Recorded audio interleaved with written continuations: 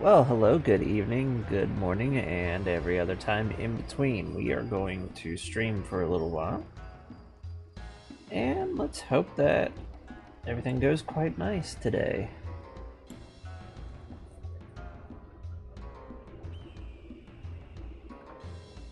Delhi's in the middle of the desert.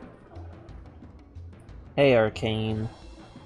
Long time no see.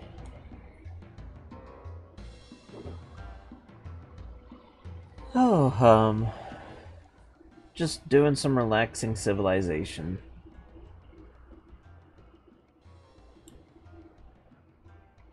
The Celts are still spreading out.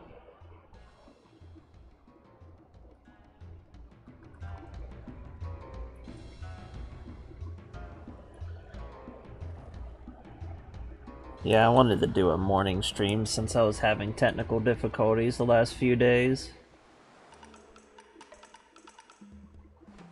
So we got our island built up. All we have to really do is just spread out and connect the resources, get them improved, get the island developed. And then we can start looking to actually settle the area around our inland freshwater sea. We have the important choke points.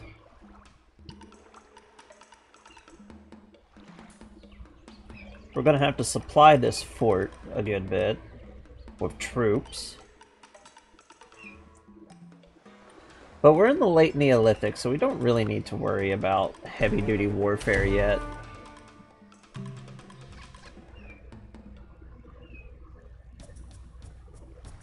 We know people were fighting by this point, one another, but large-scale warfare wasn't really a thing until around the Copper Age, when you have things sort of starting to happen around Babylon and the rest of Mesopotamia. Just gonna have them improve.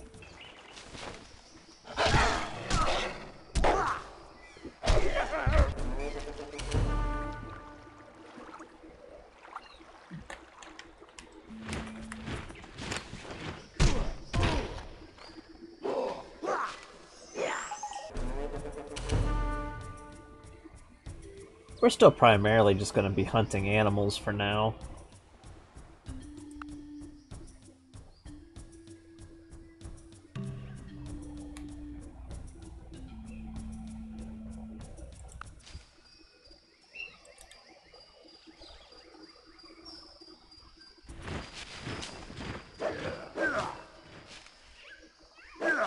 Nothing spectacular really happening yet, but hey. It's just one of those things, kind of have it on in the background, sit back, relax. Put your feet up, take a load off.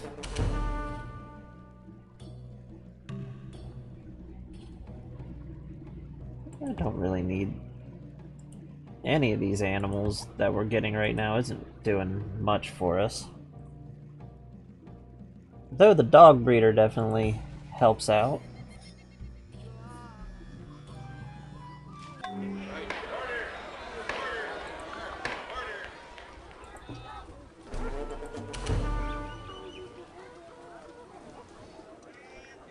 So let's pick up our food.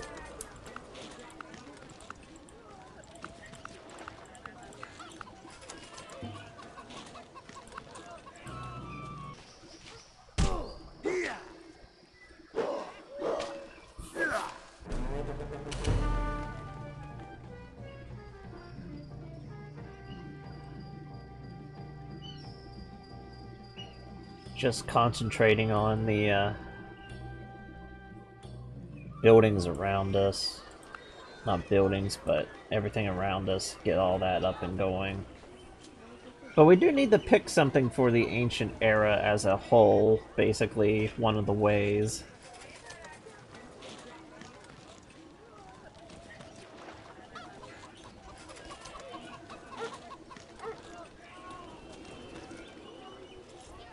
So for Caveman to Cosmos, a way is basically something that is unique to a civilization.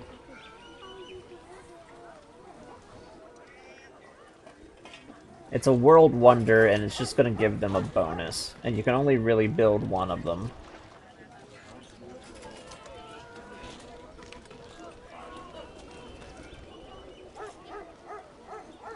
Hey there, DJ. I would say we could build up a Way of the Warrior.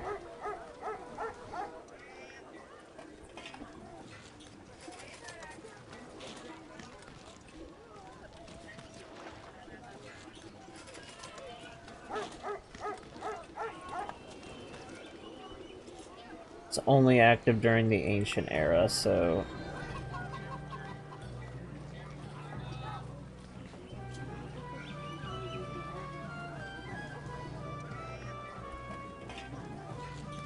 This is just units building quicker.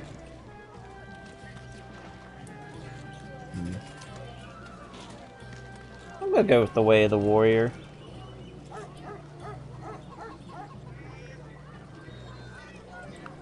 We'll put it at the end of the queue.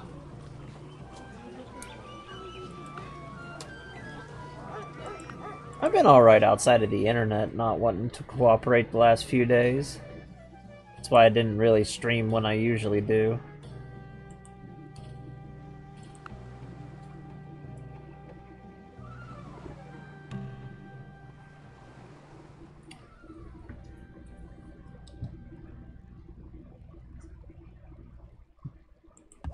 Can't really get any use out of this iguana.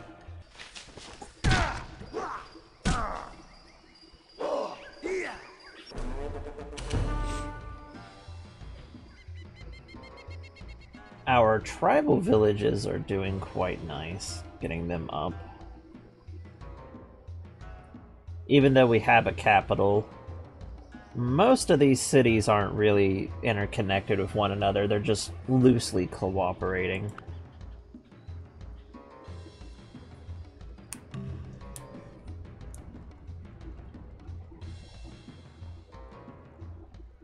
Now, whenever we upgrade to the government-type city-state, there's a chance that every single one of these cities are just going to break apart and become their own independent entity. It would be still the same civilization type, but politically they're going to be different. And we might have to start fighting amongst ourselves, which will be annoying. But that's also tied to law enforcement, so hopefully we'll have everything we need to keep it together.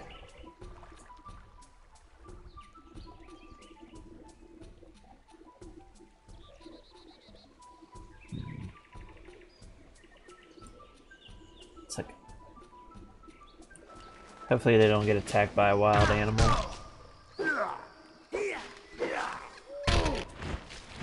And yeah, Millennium is fun.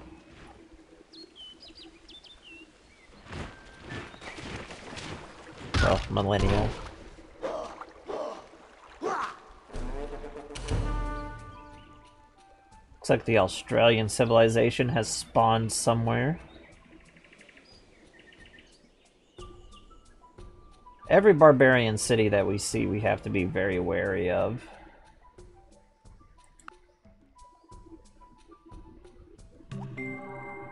To make a prairie, it takes a clover and one bee. One clover and a bee. And reverie. The reverie alone will do, if bees are few.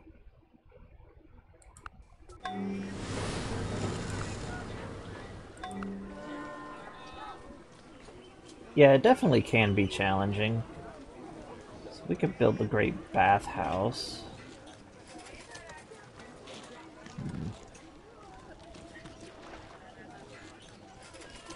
But I want the Maui statues.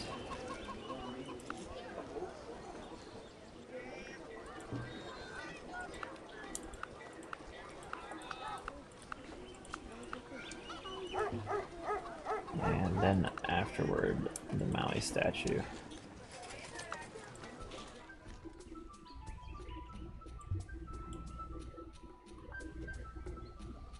There's a barbarian city right up there. That's interesting.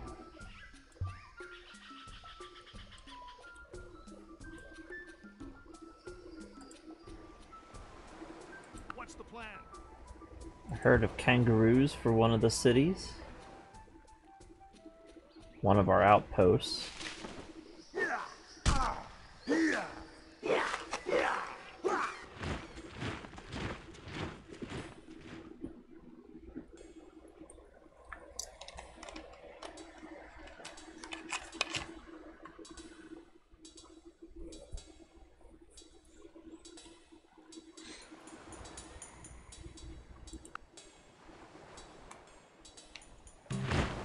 Now the Celts are not very far behind us, to be honest. They're going to be entering the basic...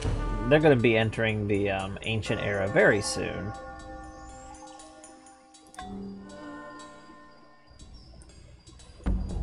Especially now that they got a golden age. But the thing that's really going to be a big deal about them entering the... about them entering the ancient era is the barbarians will most likely also enter the ancient era. Because how barbarian tech works in Caveman to Cosmos,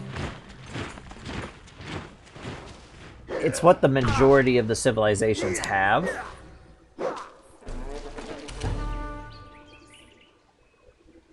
Is how they're going to go down that list.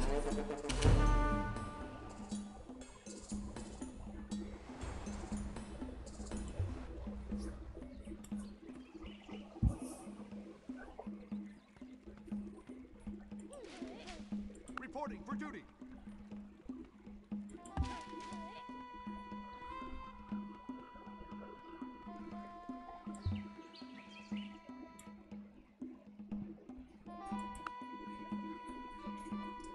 Though with all the emerging civilizations, it might counterbalance it. But the new emerging civilizations, technologically, are just right on par with the other originals.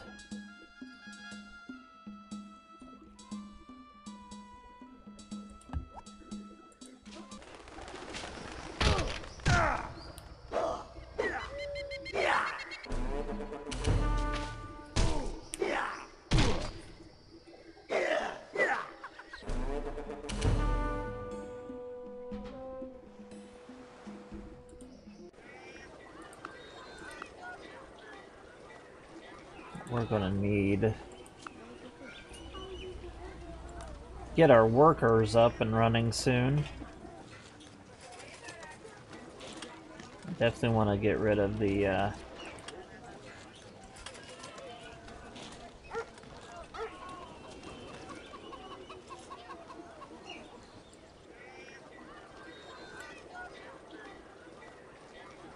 build a wooden palisade, fortified cave. Basically, we want to get rid of all the fortification out of the auto build lists.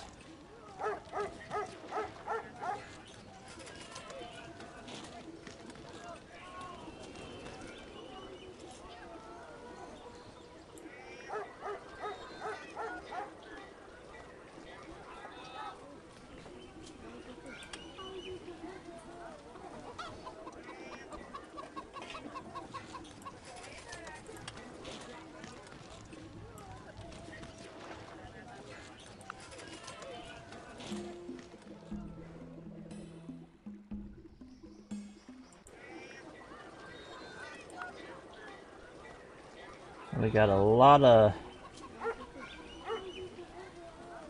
folklores to upgrade.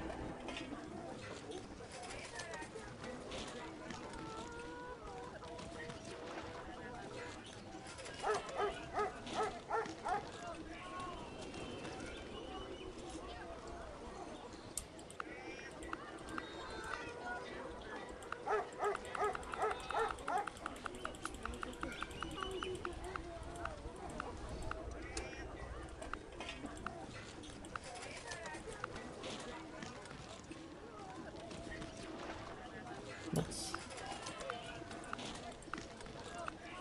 at least give ourselves 4 of them so they'll go and start working. Now we've had gatherers already. But our workers are going to be our first permanent actual workforce.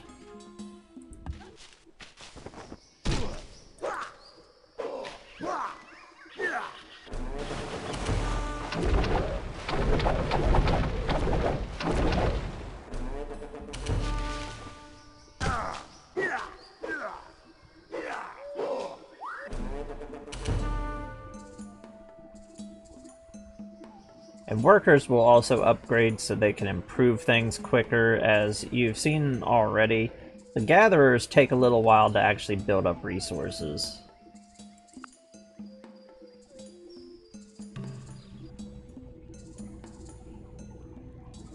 Let's see.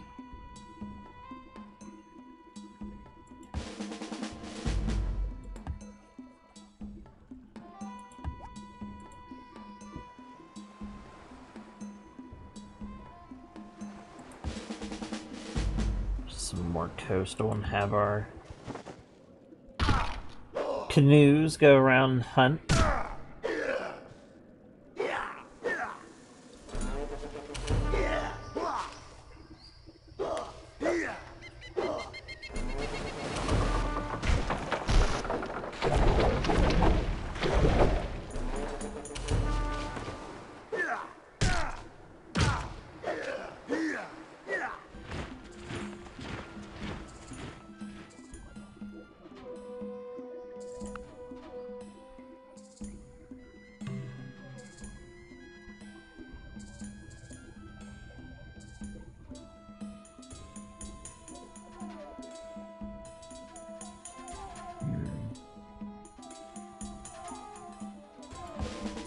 Just have them keep on that line of promotions.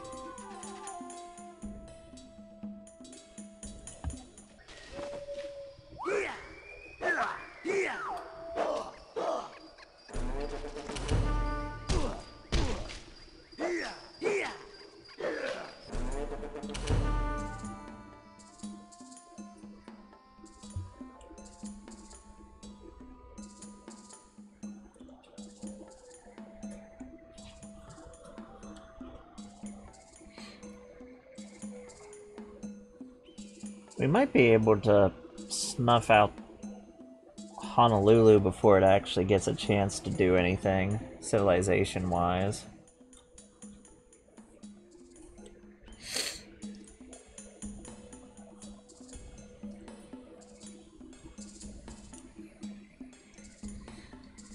Looks like there's a barbarian city there.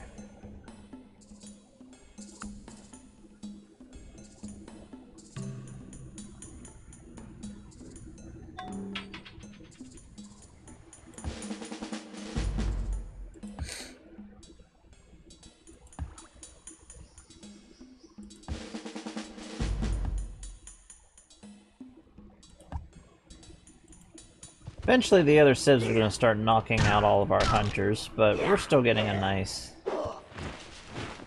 good bit of work out of them.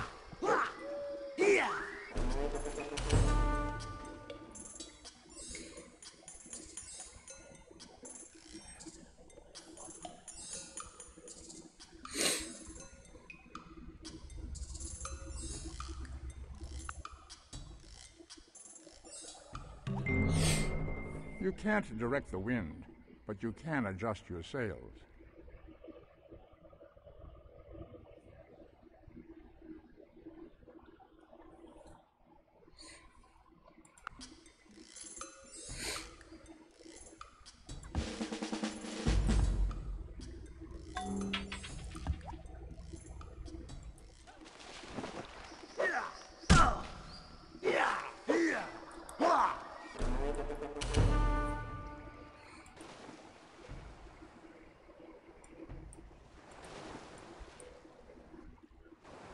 Now with the sailing vessels.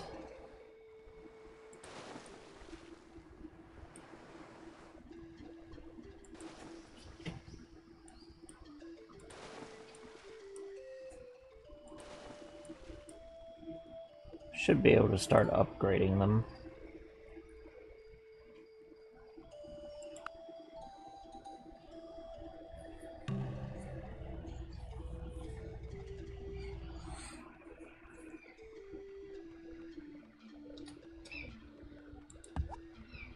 Man, a lot of these animals outside of the ones that give us like happiness bonuses just don't really do anything for us now. Kind of in that little weird spot. Our war canoes can't do anything.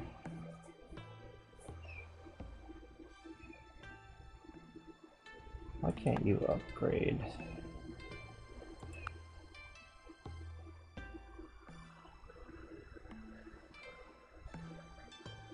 Ah, we need a shipwright.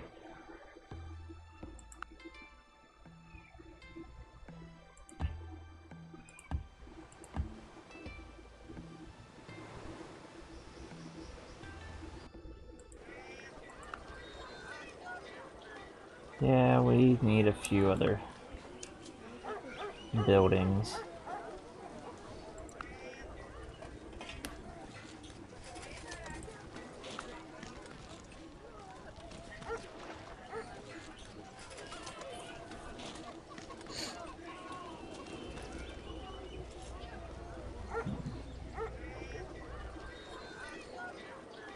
We are blasting right through the late Neolithic, though.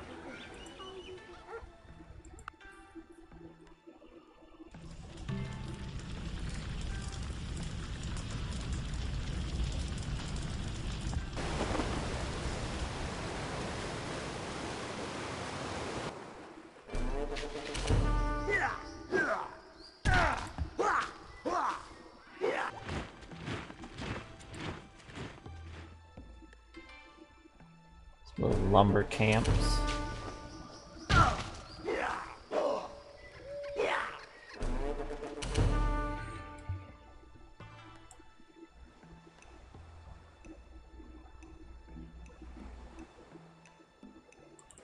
See what Britannia is actually working.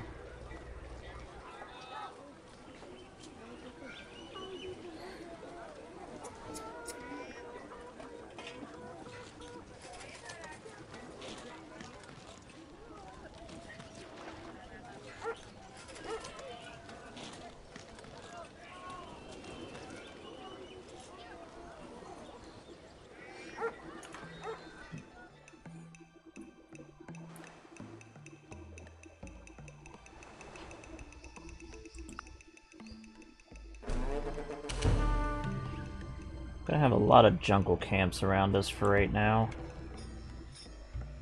But soon I'm gonna start having the workers actually start clearing out the jungle.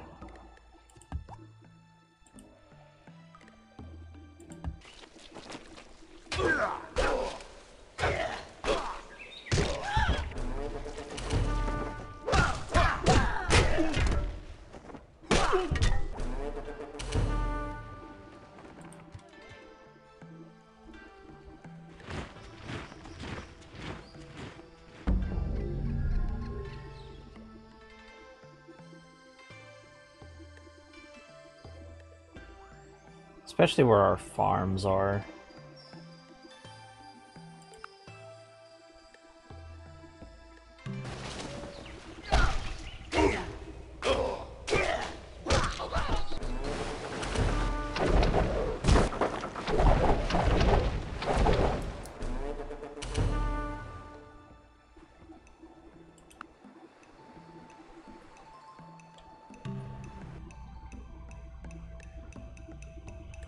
We're at a point where animal life doesn't really pose a threat to us outside of like sniping off our workers.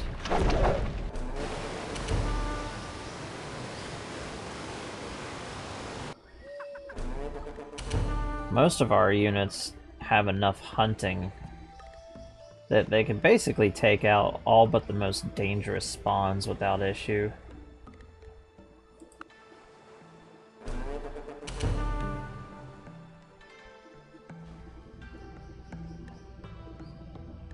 In Caveman to Cosmos, the most dangerous spawn that you can run into animal life-wise outside of like mythic creatures, like the Kraken, it's definitely going to be the man-eater variants. they punch really hard.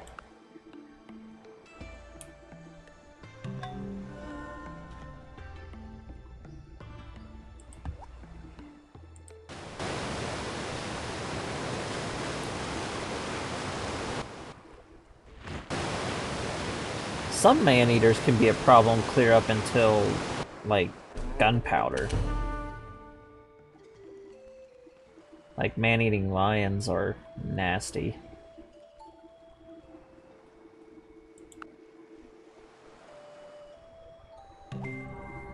All music is folk music. I ain't never heard a horse sing a song.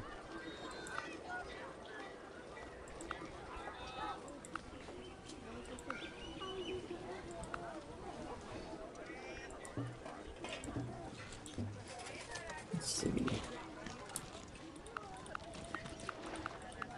Got all of our production buildings. Now it's time to get the food industries going.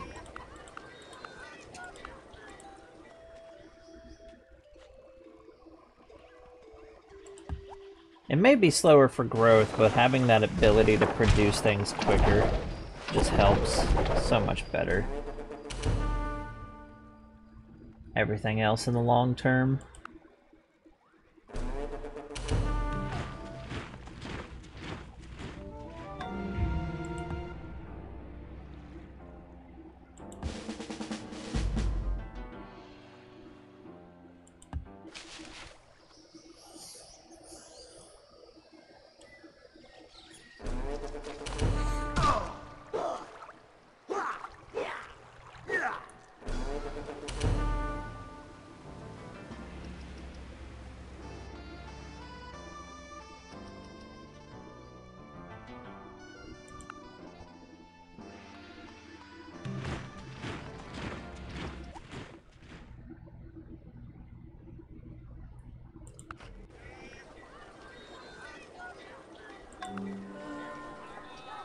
Now at this point we're still hunter-gatherers, but something that is really fairly important. We are seasonal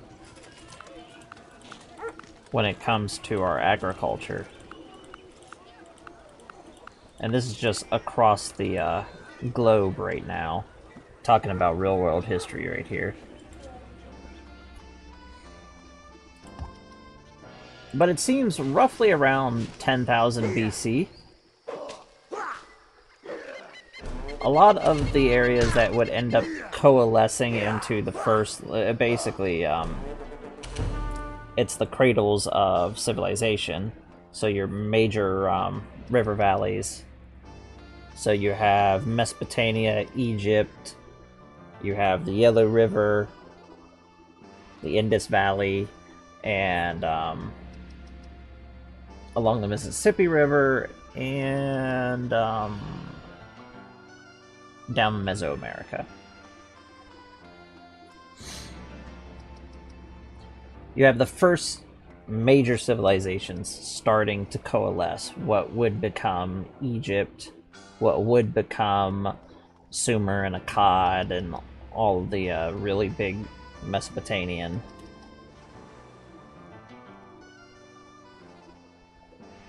And what's driving people together and going into agriculture is, for some reason, around 10,000 BC, a lot of the megafauna that was left on Earth started dying out rapidly. It had already been going on, but mammoths are no longer as wide range as they would used to be. And they're starting to become isolated primarily in Siberia, and they would still be up there roughly around the time when even the Egyptians were active. There were still mammoths in Siberia. And here in North America, they're going to die out really, really quick.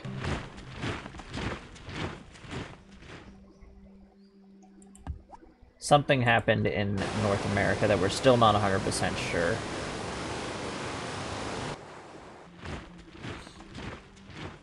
that would cause a regional mass extinction. And whatever it was must have been pretty heavy duty because it also affected us.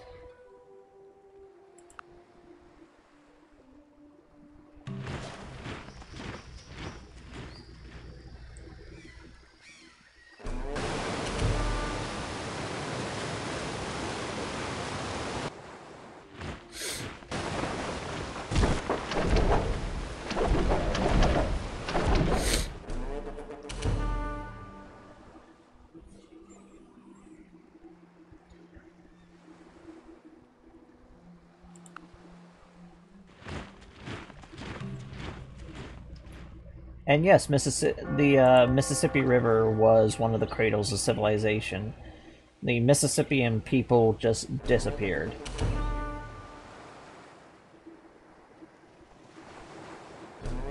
Kind of similar thing to the Indus Valley. We say disappeared, they most likely just assimilated and collapsed into minor societies, and for all intents and purposes, it would be considered a disappearance because they were pretty active and then they just weren't.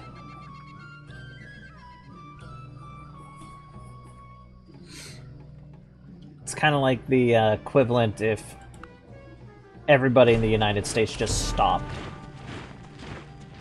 Just stopped what they were doing.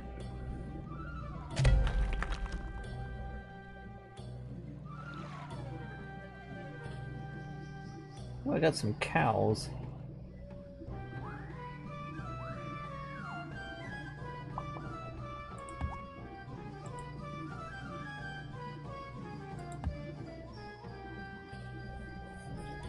A wallaboo. Wallaby.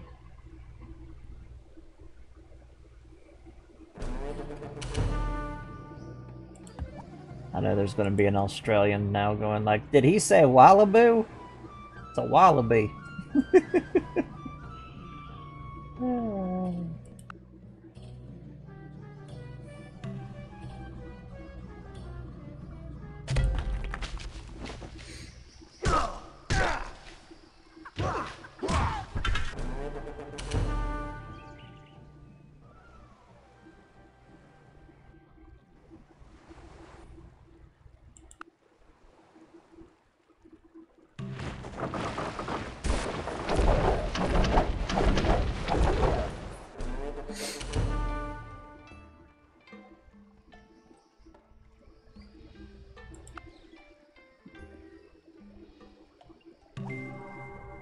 Those who were seen dancing were thought to be insane by those who could not hear the music.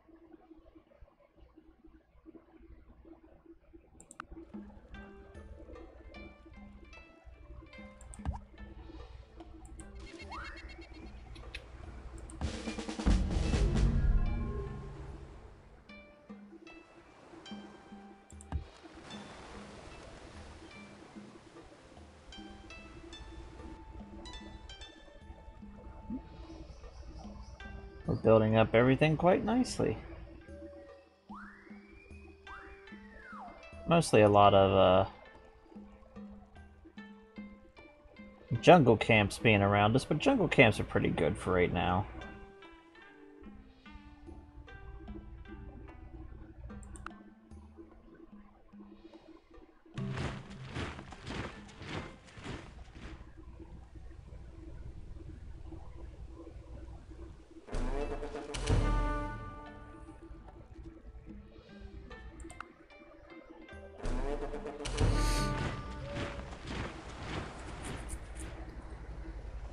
But yes, going back into the people's movements into the regional agriculture practices.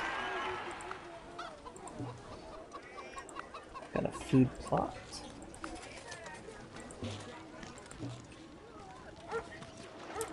And there.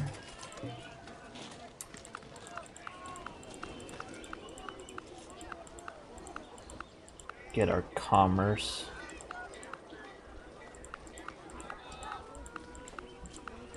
We want to make more of that money.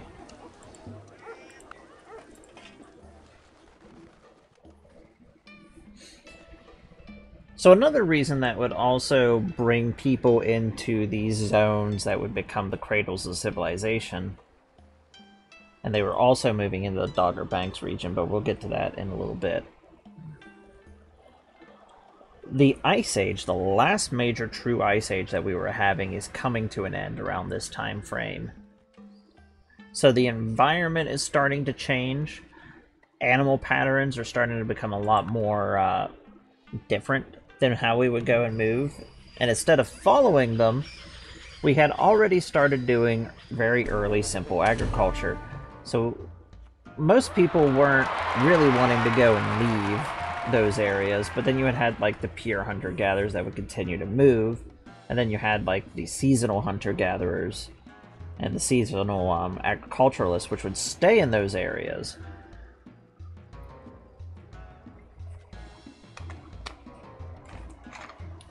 And as the local wildlife became less abundant compared to how it used to be due to the environment not being suitable for them, not having so much of abundant food, they became more and more reliant on agriculture for their food.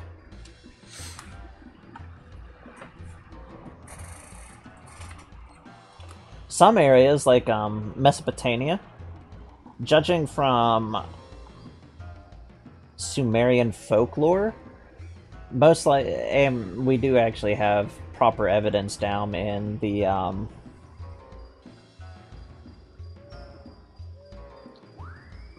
basically down in the Persian Gulf, where a lot of the area where there's a lot of water now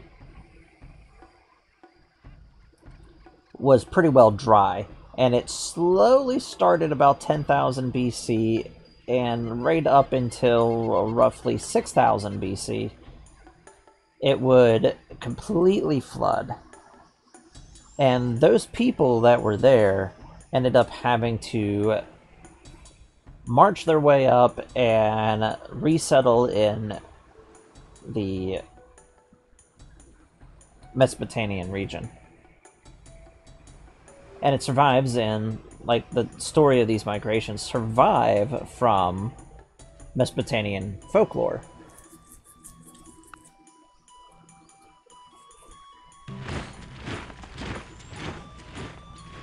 It's also how come a lot of flood myths come from around this time frame. Whenever you, like, if you were to go and trace a lot of them back, it comes from this very early time frame.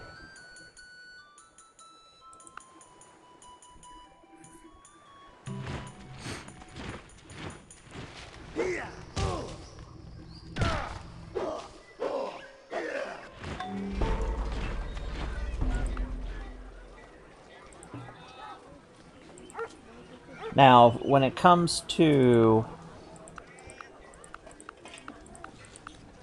some of the great flood myths, it's not from the Mediterranean opening up. That's a common mistake, because the Mediterranean probably opened up somewhere around roughly 20,000 years ago, when it finally managed to punch its way through the Straits of Gibraltar. The currents are pretty strong there and are still actually sort of eroding the area down there.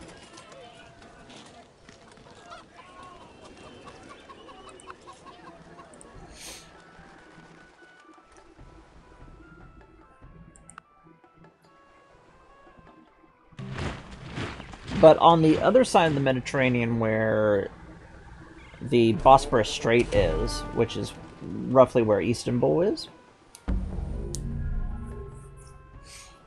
where Constantinople and all that would be and later become Istanbul, that area was still disconnected from the Mediterranean. And it's sometime from in between 10,000 BC and up to roughly 5,000 BC where that collapses and floods that entire area.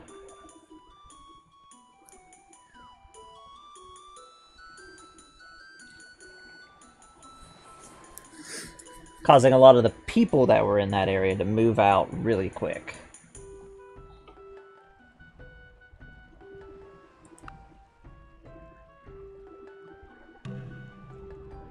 Dogger Bank is slowly becoming how we see the North Sea today, as it starts to advance, as the ice caps melt further.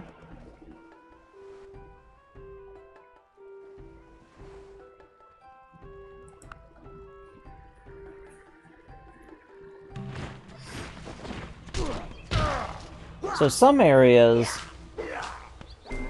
still aren't... The actions of priests, warriors, commoners, and servants are Now we have appointed the by cap the system. qualities born of their intrinsic being. Yeah, we're going to actually adapt the cap system, because it's better than tribal for our overall growth. And I forget if that gives us anything else. And we got the Way of the Warrior. Now our military melee-based units are going to build a little quicker. And we have Anarchy for 5 turns. So this is the second real major change, and Persia wants to trade us corn for one of our obsidians. How are they even going to be able to get it to us? That's the real question. Right now it's not going to happen. Because trade works a little bit differently. Like, we could be saying that we're trading these things, and they would probably... They must have sailing, and it would come up through the river and then up this way. That has to be the only way, because we don't have a land connection to them. So we're now connected to them by this river, because this river touches our borders, which means it would go from in this city and then out. Something that Civilization 4, and this is just a limits of Civilization 4 itself, it does have a pretty intricate trade system. It just doesn't really show you unless you like click into the cities themselves and like really look at it. But the easiest way to go and think of it is, if you are connected and have the ability to trade on the coastal, as long as you don't have a hostile civilization or they are being blockaded, so if anybody was to blockade this point, we would lose trade with them.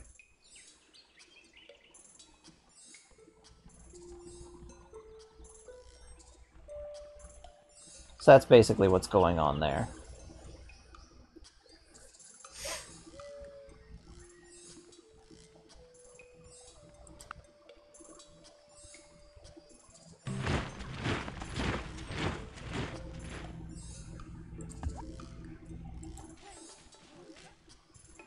Trading obsidian with them wouldn't have been too bad, to be honest.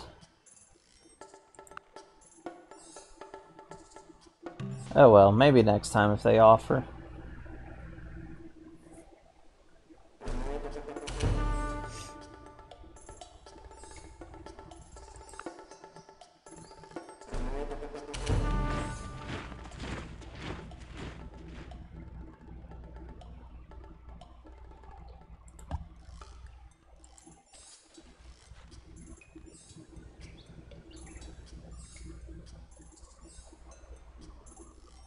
Now, even though we're pushing a lot with our cultural borders, when we get fixed borders, we can lose a lot of this stuff.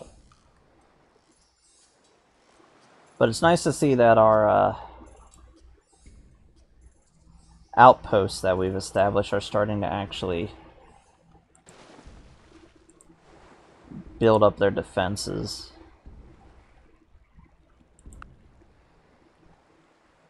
I'm gonna start sending warriors over whenever we're done with our current production loop.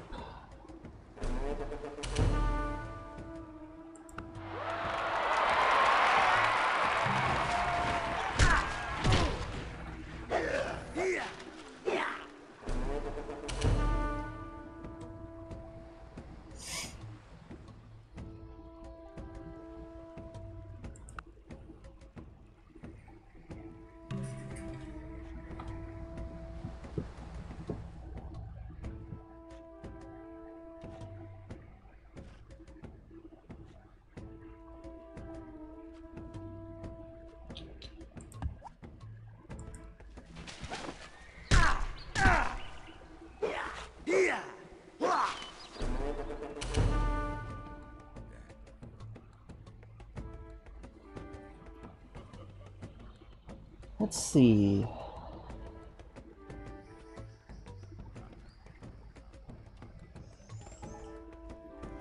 I don't think we need to throw more workers right now. When we get the Maui statues, it's going to make this entire coastal area a lot more production focused for us. Because that just gives us an extra hammer. And since this is a very shallow freshwater sea,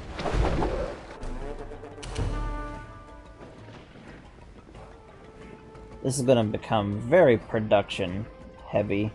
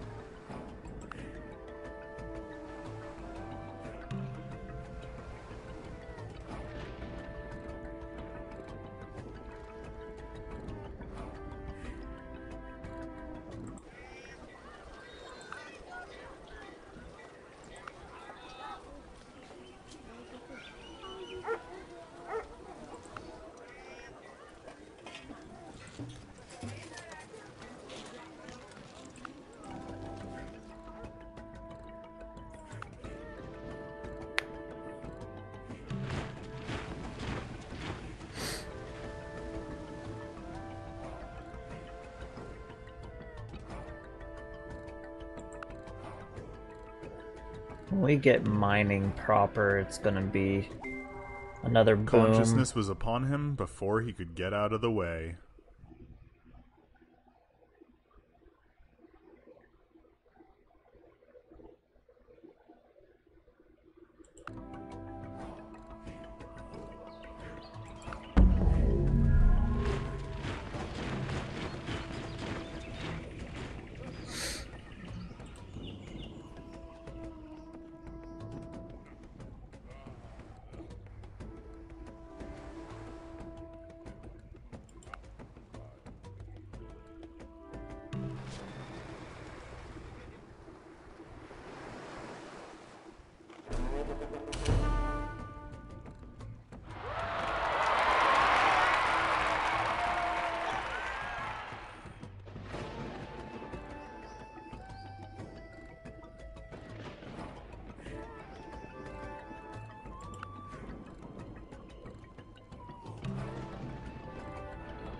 Another invention that is probably one of the most important inventions that happened in the Neolithic. We're not exactly sure when it happened, but it was definitely during the late Neolithic. It was the invention of the wheel. The humble wheel.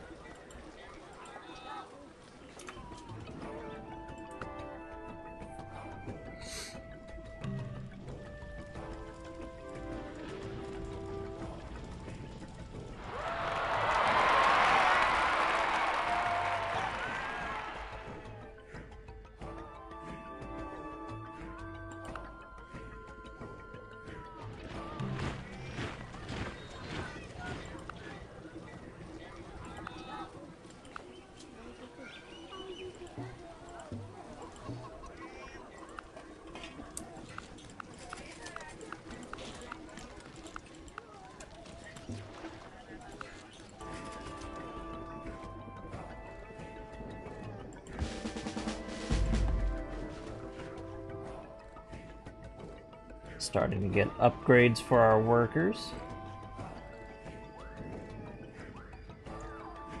And the era of hunting on our island's just about to come to an end.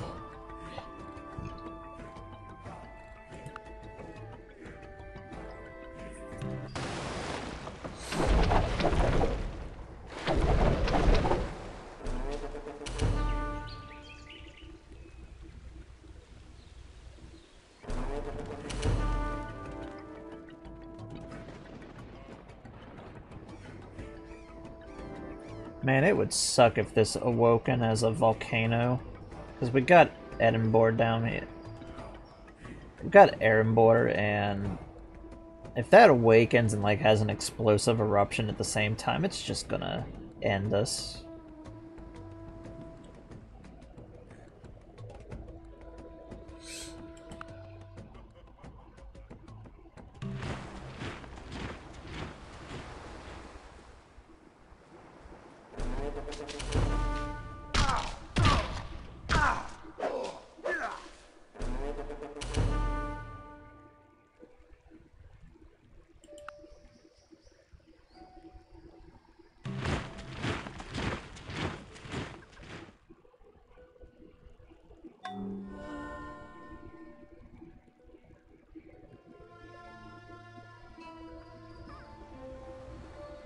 Druid traditions have been founded somewhere.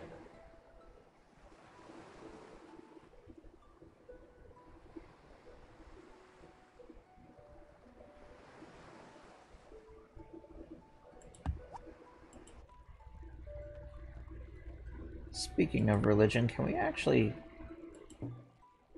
Yep. We can now take advantage of having Christianity, because we can now finally convert to Christianity.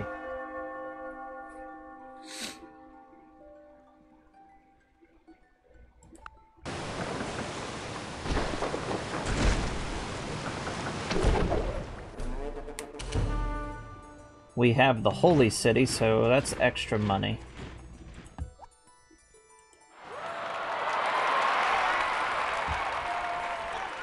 And I think we get a little boost to production, but now that we have Christianity active, our big bonus from the Church of the Holy Sepulchre is cargo space.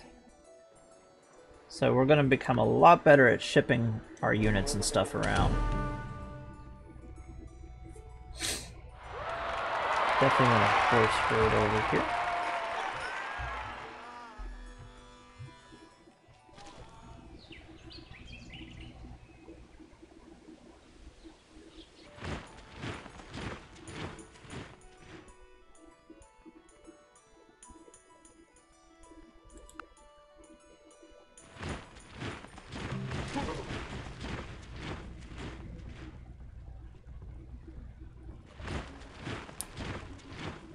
And this time we are going to actually take it, get a little bit of corn, something we don't have access to, and they can have one of our extra obsidians.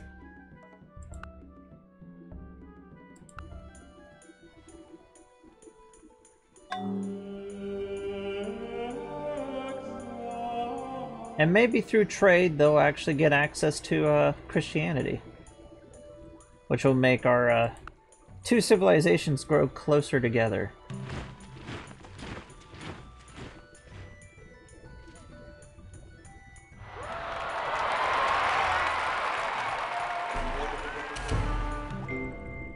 Push your shoulder to the wheel. And now we can build better roads.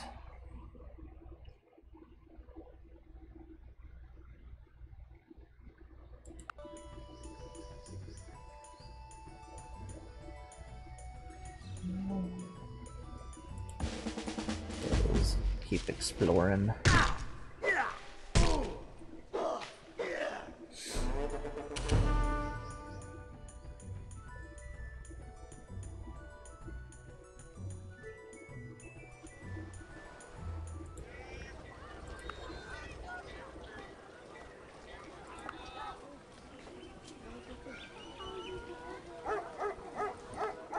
The Library of Nineveh.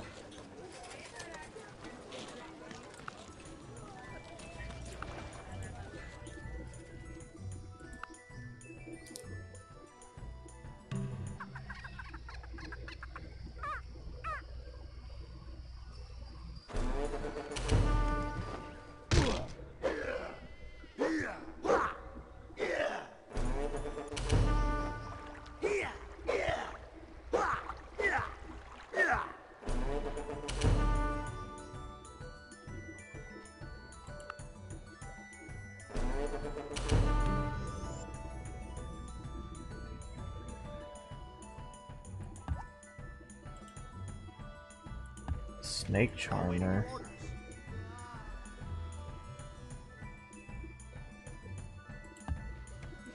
Feathers.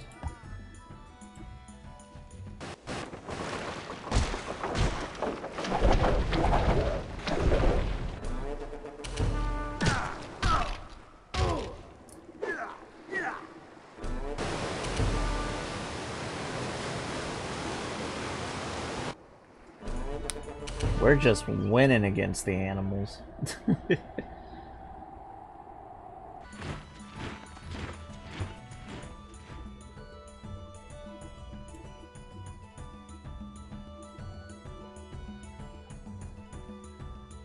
Man, Peta's gonna see this and just cancel me. Yeah, the Celts have actually appropriately have taken druidic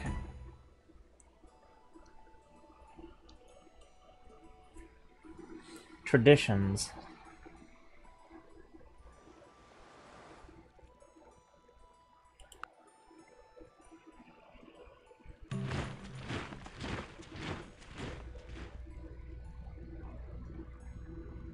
It was the Celts that actually had, and it most likely originated from Britain.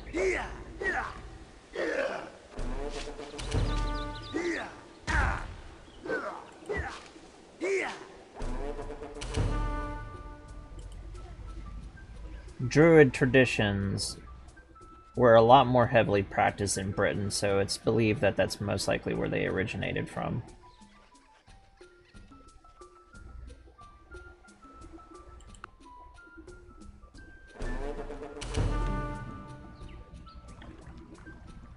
But the Romans have a good bit of accounts of some of the different things that the Celts did before they went to, you know, invaded Britain, or even knew that Britain was actually a proper thing. Because up until Julius Caesar, they knew that there was something up there, but it was mostly a lot more myth to them.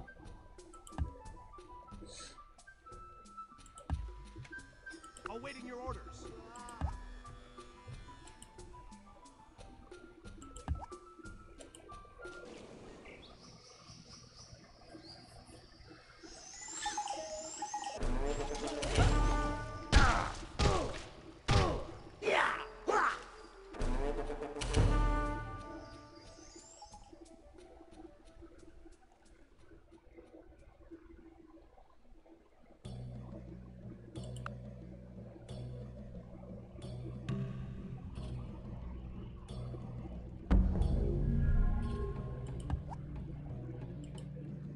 Need that Phylacine.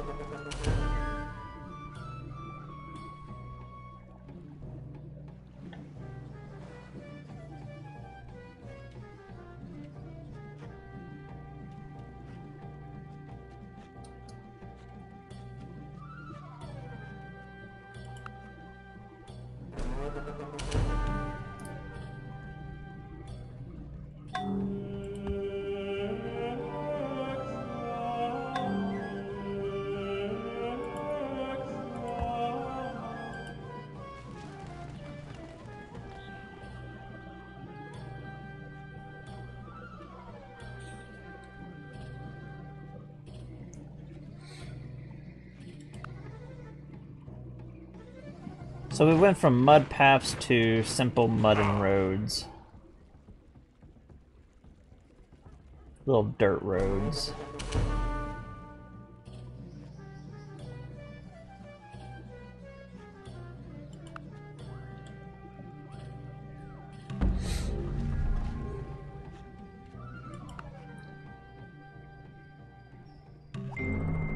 Not at all similar are the race of the immortal gods and the race of men who walk upon the earth.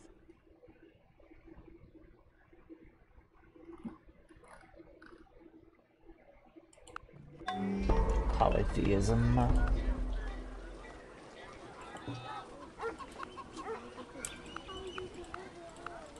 build up some more production.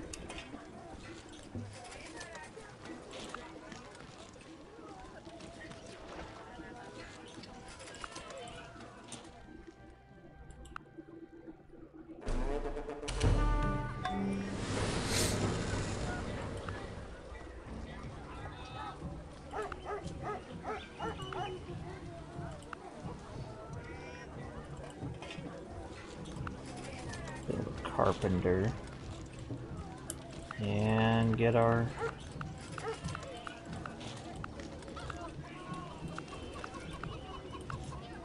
food production established over here in Red Cliff.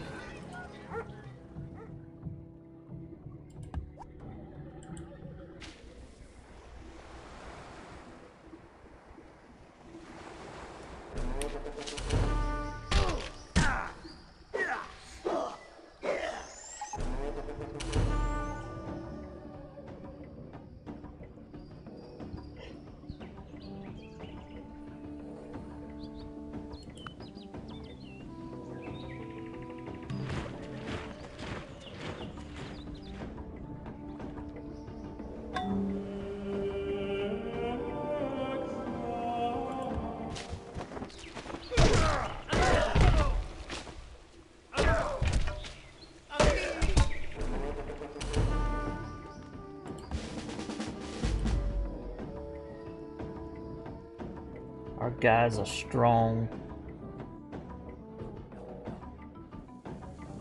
I think this is Carthage up here.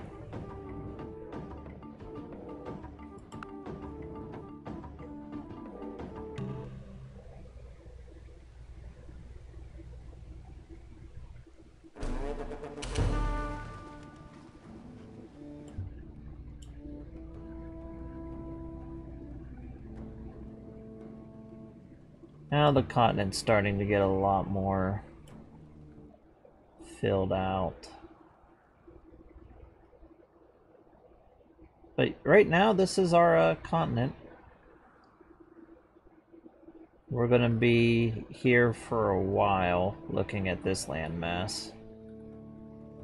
It won't change much until we basically take some onagers and go around. Not onagers, but some alligers. And look around.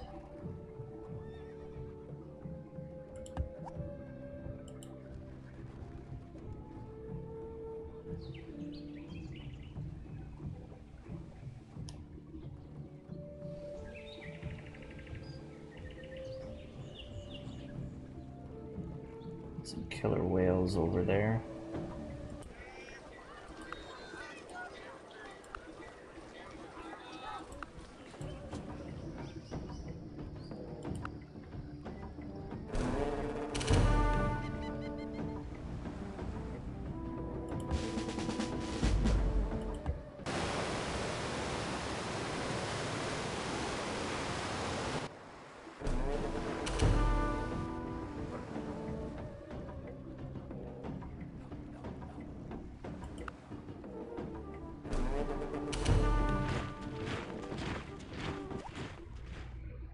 Now we got the Maui statues.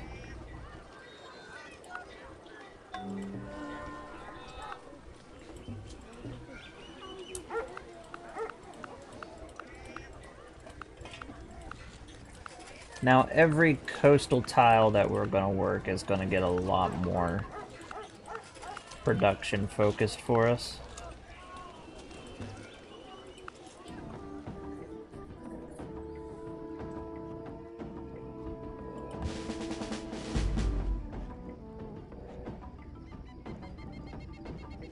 Start building our cottages soon.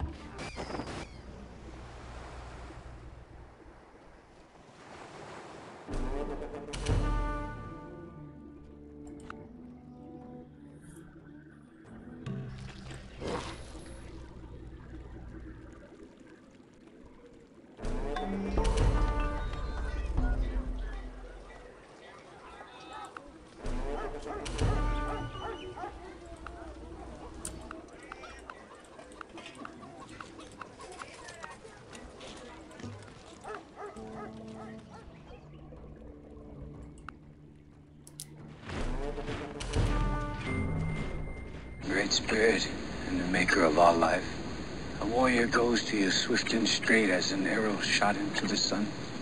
Welcome him. Last of the And let him Mohicans. take his place at the council fire of my people. He is Uncas, my son. Tell them to be patient and ask death for speed. For they are all there, but one, I, Chingachgook, last of the Mohicans. I love Last of the Mohicans. Now, the book and the movie are quite different. Like, the same events are covered, it's just the order that they happen in the book and the movie is completely different. Like, the end of the movie is the beginning of the book. The whole middle section where they're fighting around the fort, that happens, like, towards the end of the book. It's just...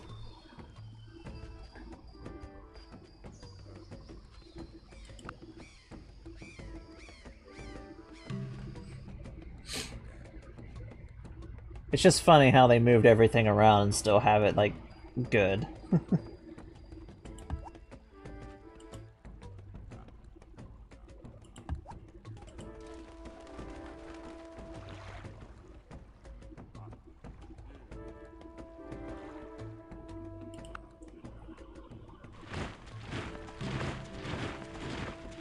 Plus, on top of all of that, The Last of the Mohicans take place in a time frame where it's not widely covered, which is, in the States you would refer to it as the French and Indian War, and in Europe it was the 7 Years' War.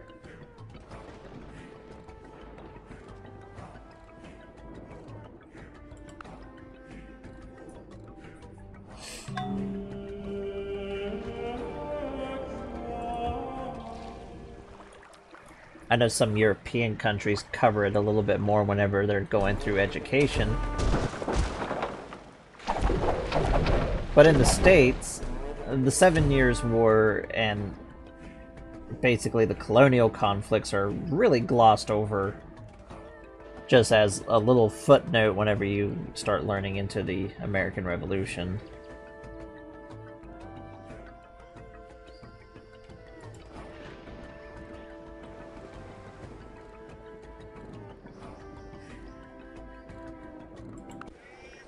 Even though the conflict played a very, very, very big role.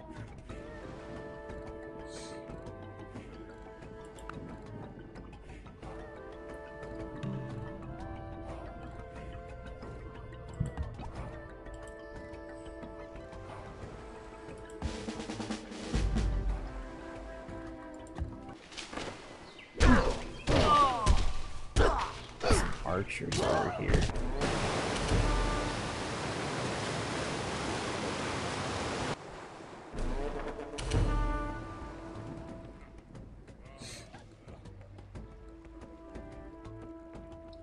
So in the States, the French and Indian War would basically play a massive, massive influence on a lot of the policies that the States would have towards the natives for the next 50-odd years. So basically that first little chunk of America's history, like going into like the early 1800s. Because even though France and Britain would pull out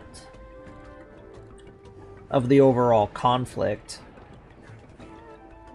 the colonial forces were still fighting on and off. Roughly the same forces, though the natives would turn around and like ally with different groups and then kind of come together in different areas. The Iroquois Confederation basically broke apart because of this and started a massive civil war.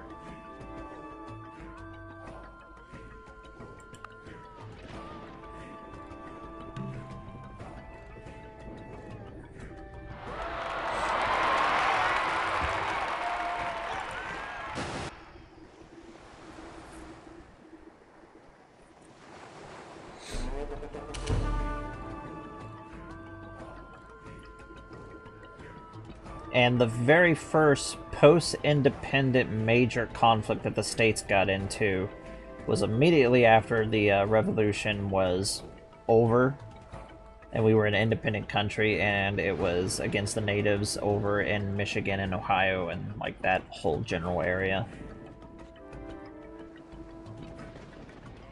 Something that's not generally taught in American schools, but yeah, we were.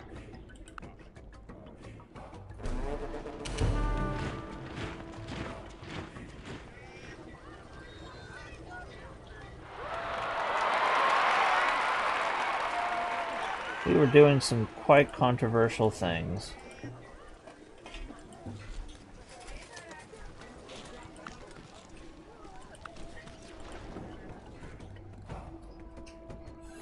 But we'll kind of talk about more of that whenever we get into the actual time frame when that happens. They set up a city right next to...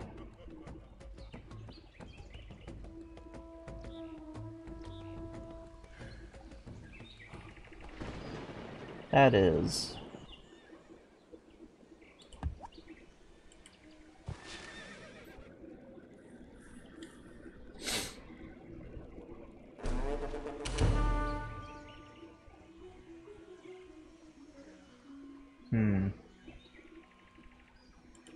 It's not good. We need to put a city there, but we gotta wipe that one off the map.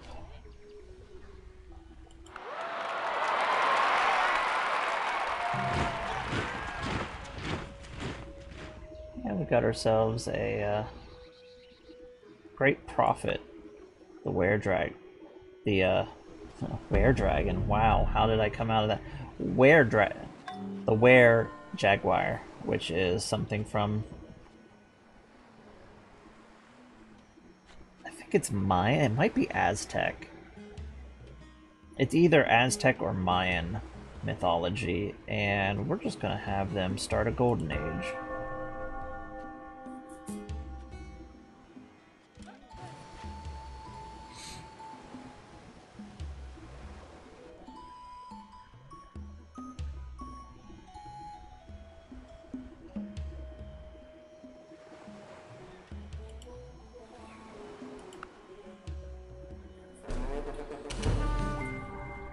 They strike open the wretched Indian's chest with flint knives and hastily tear out the palpitating heart which, with the blood, they present to the idols.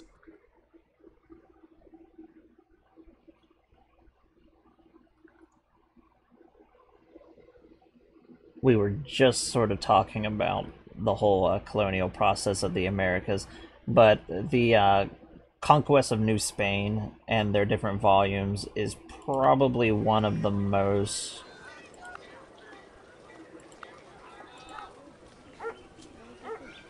damaging book to native history to ever come about, but it's also at the same time one of the books that kind of saved some of the Mayan language, so we can actually look at some of the things today and know what we do know about them.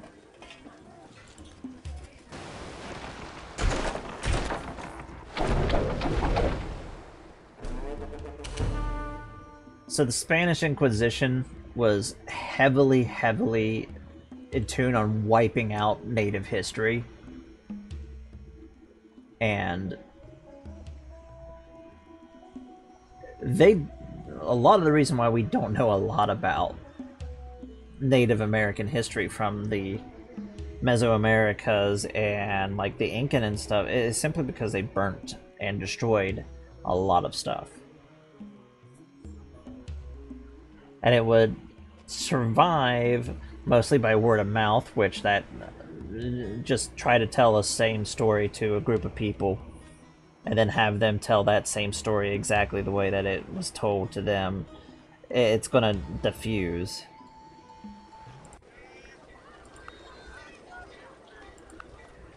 So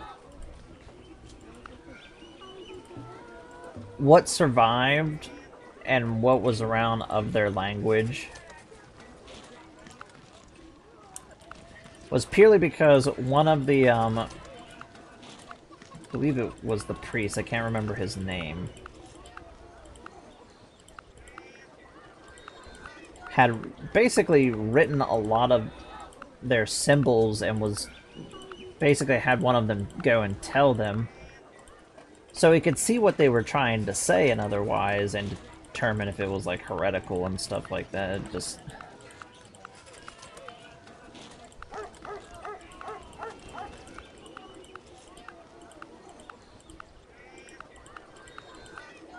some awful, awful things. But even though he had like a good bit of it wrong and it was being told from him, there's enough there that we were able to basically decipher and use a good bit of that information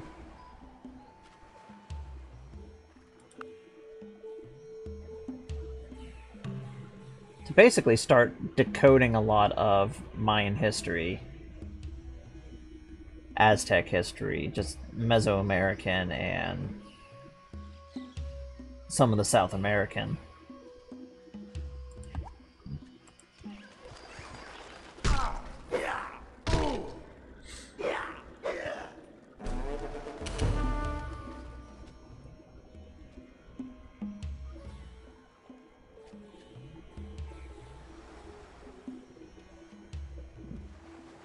Also, going back to the Spanish and also the cradles of civilization, the Amazon was most likely a cradle of civilization, because when the Spanish went in and went up the river, they talked about cities. They talked about seeing like really sophisticated, large cities. It's part of the reason why the myth of El Dorado even existed. And when they went up the first time, they talked about it. They saw these things. They brought it back. Did another, like, I think it was 5-10 years later, wanted to do a bigger expedition. They go and look at it and be like, oh, you know, let's go and try to see a bit of more of a conquest. And then the Pope drew a line. It's like one side was Portugal, one side was Spain, so it became Portuguese, because the next expedition would be Portuguese, and what the Spanish saw earlier, the Portuguese didn't see it. And there would be a debate going back and forth. It's like, were the Spanish just, you know, making it up? It was just, oh, look at the famous things that we went and saw. But being that the Spanish fully intended to go back and explore that a little bit more, it stayed around much longer, that there was definitely something there. But then you had like the weird conspiracy theory type people go and say, oh, it's one of those lost, you know, ancient super advanced civilizations, blah blah, you know, just ridiculous stuff. But what's really important to take away from this is the Spanish were right. We've been able to now do radar penetrations of the jungle, and there are cities. There are cities in the Amazon rainforest that have been completely eaten by the jungle. Just getting to them, since the Amazon rainforest has eaten them so much, is something really hard. And there are still native peoples in the Amazon that haven't been properly contacted. And that's most likely their cities. So what most likely happened is when the Spanish first came up the river systems and found these cities and otherwise, just like what happened to most of the natives in North and South America, European diseases.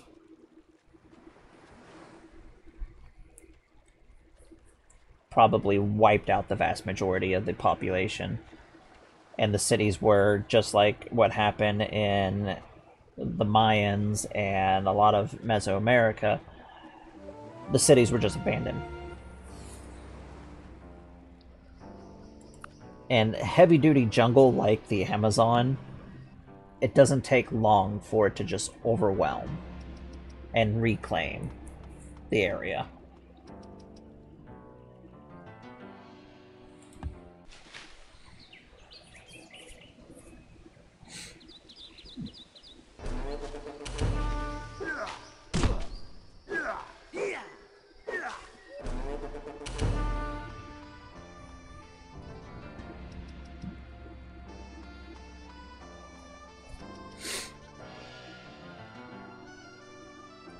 And another thing is, when the Brazilians have been doing their great cultural renovation, as I like to refer to it, but when they've started making a lot more agricultural zones and pulling back the Amazon rainforest from what would be essentially plains area, but since the die-off of the northern and southern megafauna, the jungle had nothing to stop it anymore.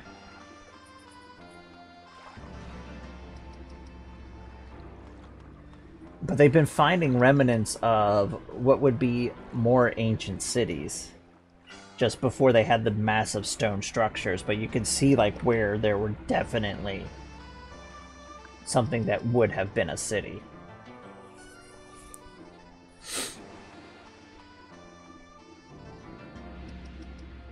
And when I say cities, they probably wouldn't have been too different from like early, not where we are right now, but like a little bit later on. But not too far.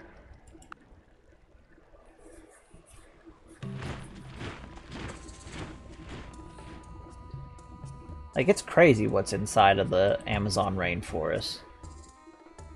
Just waiting to be discovered.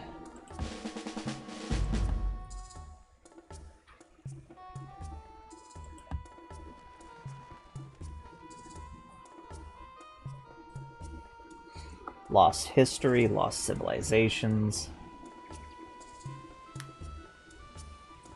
And part of the reason why they're lost just comes down to when Europe first made heavy-duty contact with the Americas.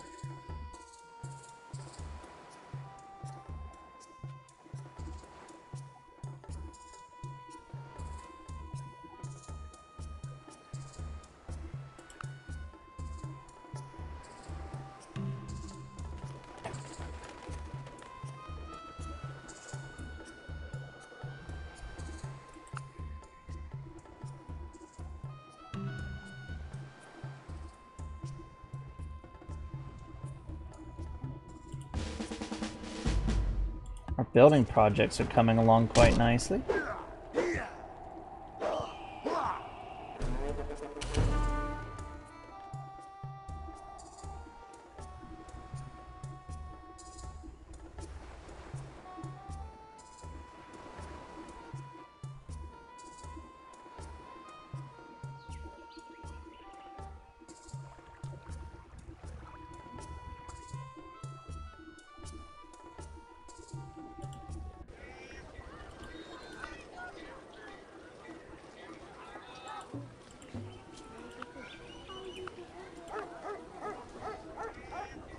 Build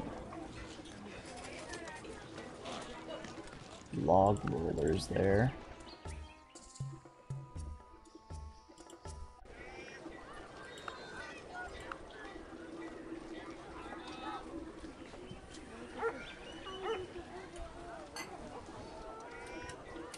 Now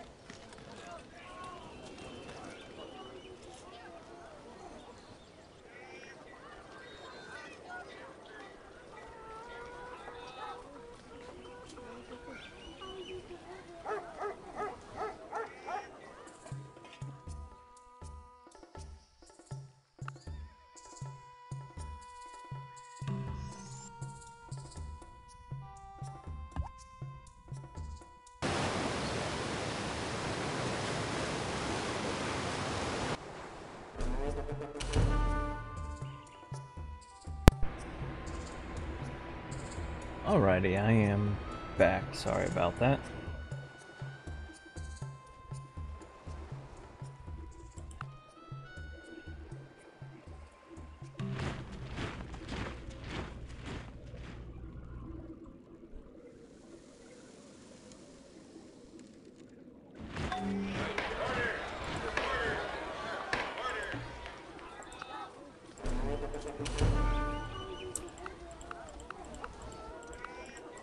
Taking down the food production for our outposts.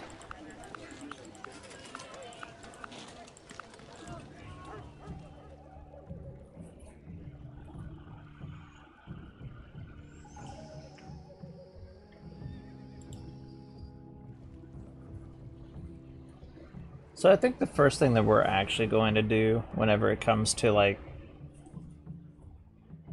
tearing down the jungle is we're going to start with the outer coastline and kind of rip it down and where all the wheat sources are. That way we can get our agriculture going. But along the coastline, I want to start putting cottages. Your orders. This will, one, boost our population and also give us a nice little trade base.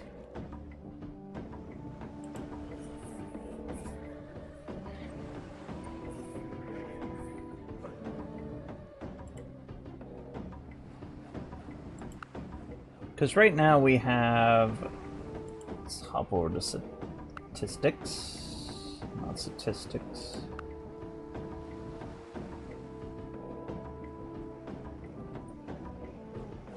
We have only one city that is not on our list. That's part of the greatest. Let's see that we're just shooting heavily above everybody else right now.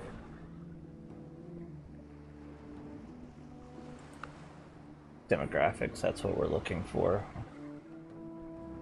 Approval rating, we don't have a very good approval rating apparently. Population, we are number 1. We have roughly a population of 4,550 people. So we don't have a big population.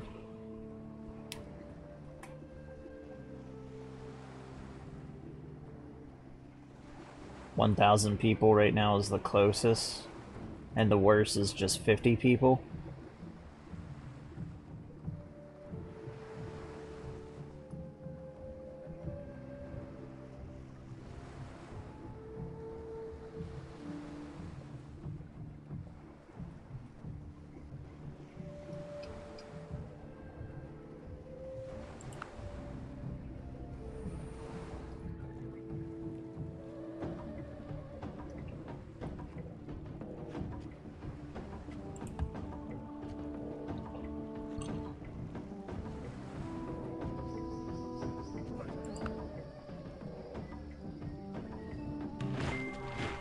A man is old when he can pass an apple orchard and not remember the stomach ache.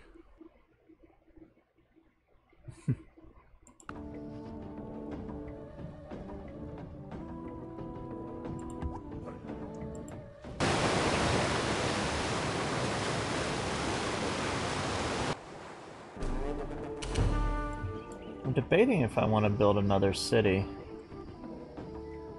Can't build it there, but if I build it here, that'd still be too close. Put it here on the obsidian. Then we'd be able to start working some of these areas that aren't getting worked.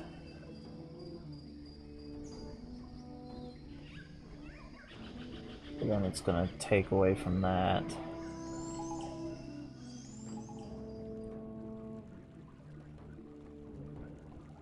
Maybe we could have been initially a little closer right there, and that would have...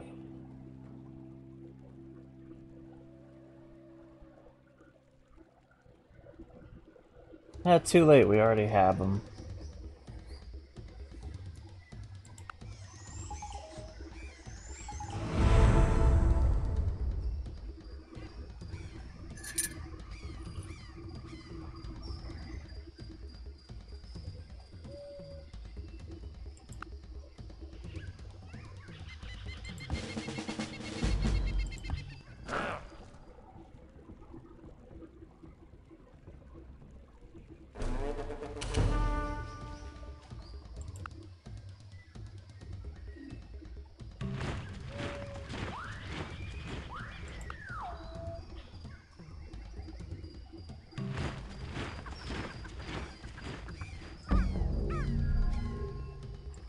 Right now it's just mostly slide through these turns.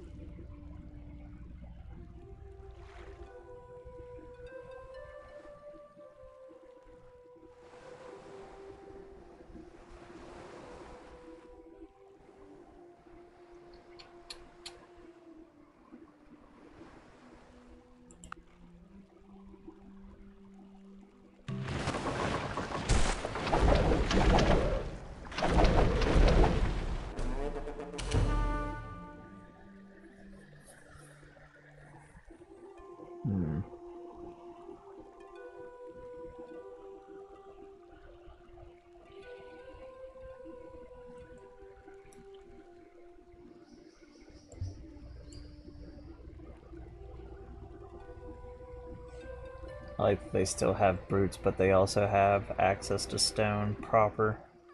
It's amusing.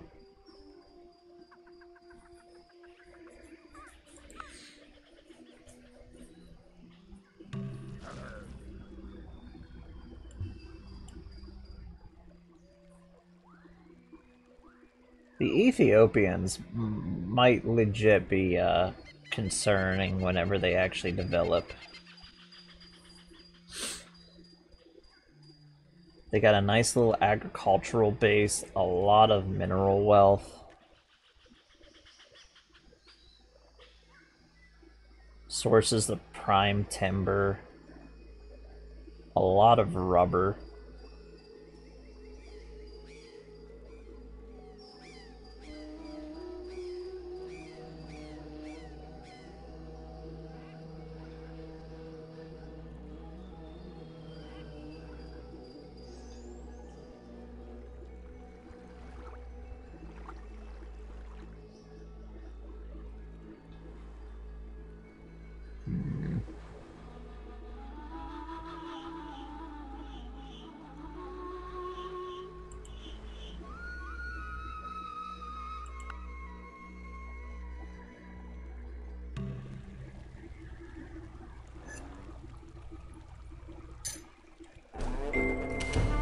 Fear.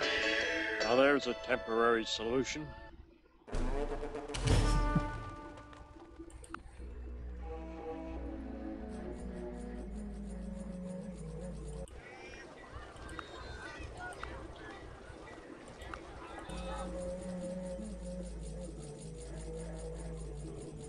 Our cities are growing nice and quick, though.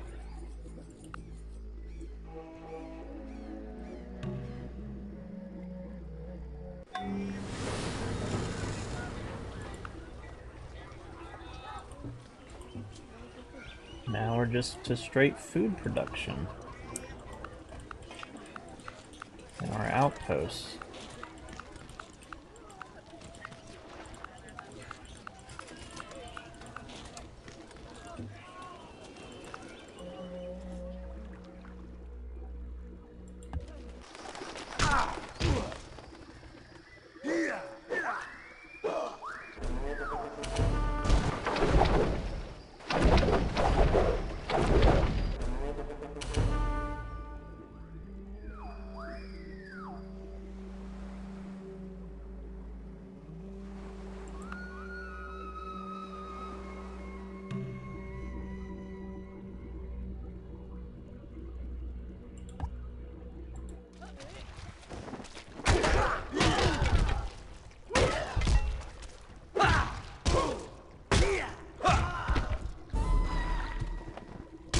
Lost another hunter.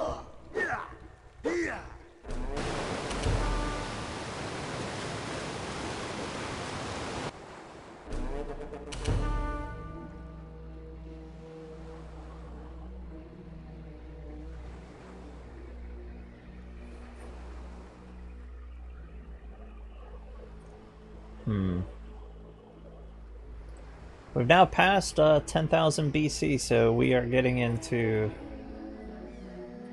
a little closer.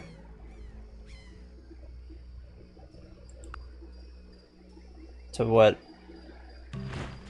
is more known.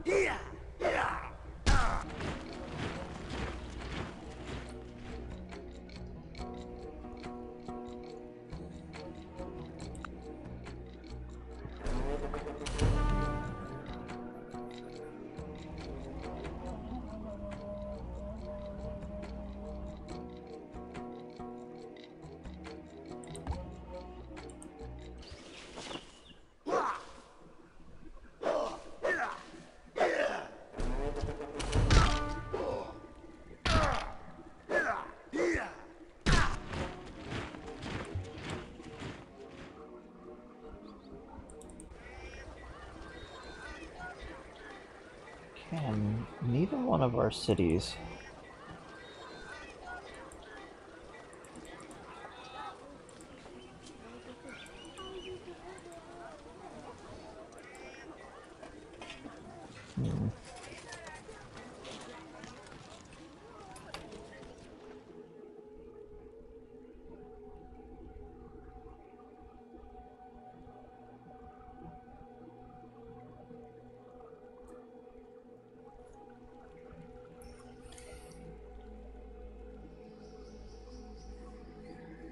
I'm hoping that they'll be able to start working it.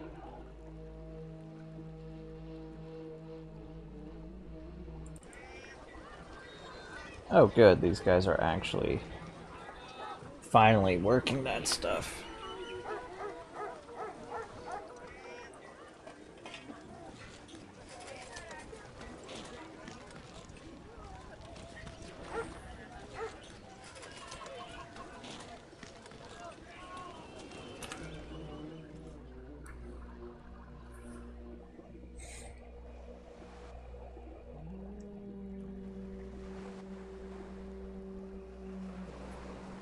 So it's the administration side. Okay, I get it now. So it's the administration line of buildings that allows us to access the things to get, like, far away. To, like, the maximum range of the city's effects. So we should be able to work everything on the island. I was starting to worry.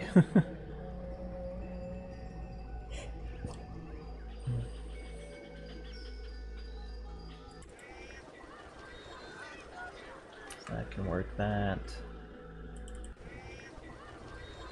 I can't work that.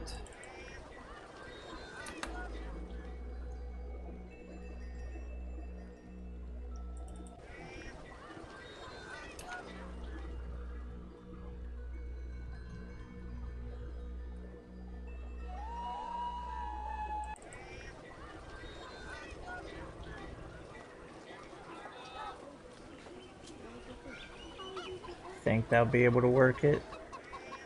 Just needs to have that claimed.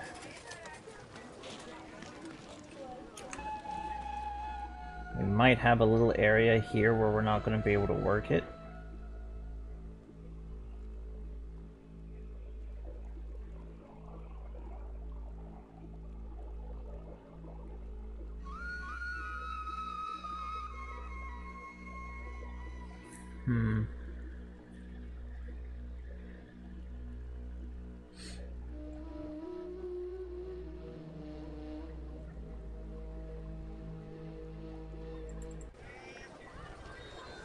Nope, it can get it.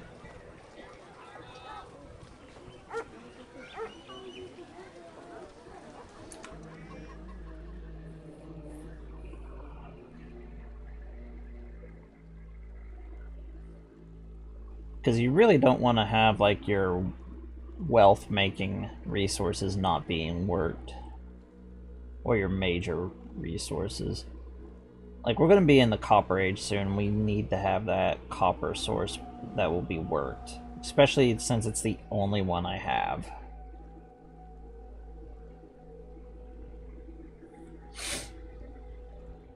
And is there even any more copper in our potential realm?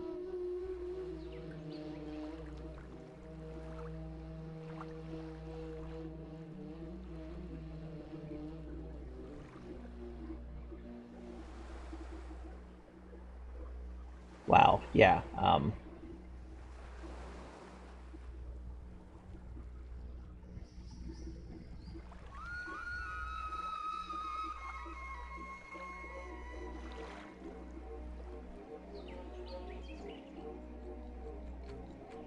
yeah, that's definitely a wow. We're really fortunate that there's actually copper on this island, because it's the only copper in this entire area.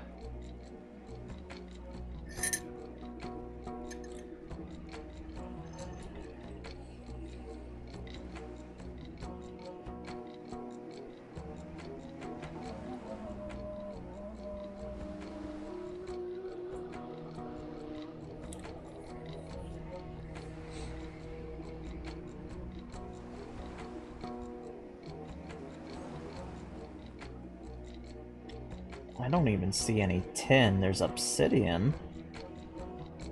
Marble.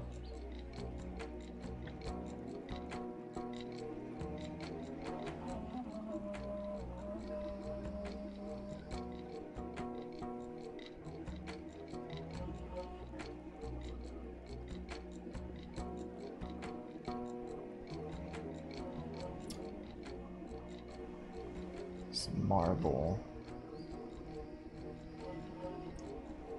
And it looks like it's the only source of tin we have, too.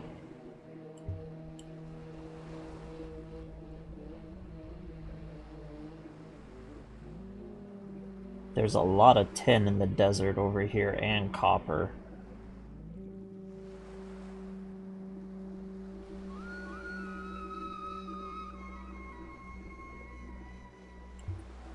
When they grab, like, when they catch up to us, and they're going to. Spoiler alert, they're going to. This is all going to, when they develop a lot of this is going to turn into a massive threat to us. Because they're going to be on par. Easily. I'm pretty sure they have tribalism because the way their borders are expanded looks like it continues onwards. So we haven't had any line of sight for a little while into this area.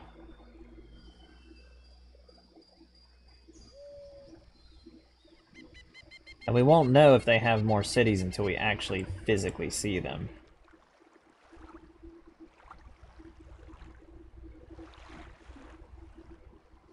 We know the Celts have 3 because we physically have seen them, but they might have more.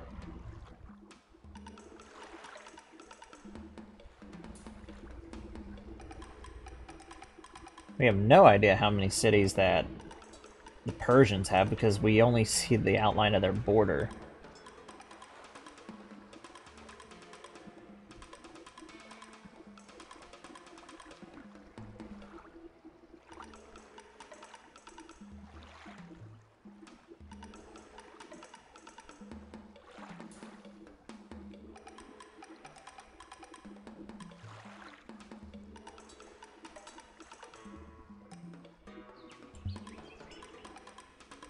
Some crazy stuff here.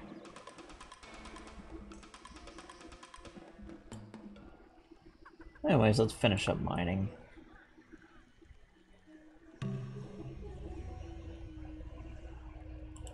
Don't need that.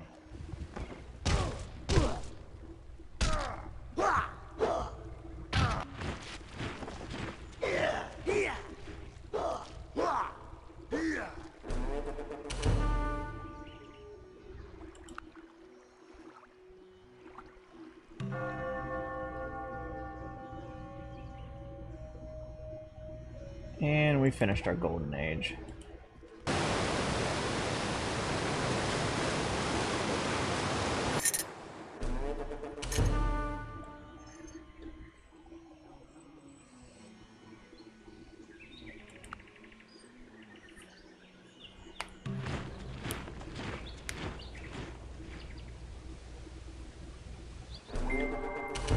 The man who moves a mountain begins by carrying away small stones.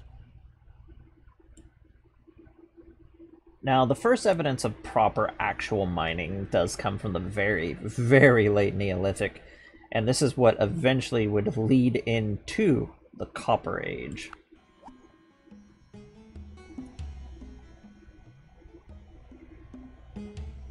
No, the old ways are best, because I want to look at something before we actually... Let's get some of these national...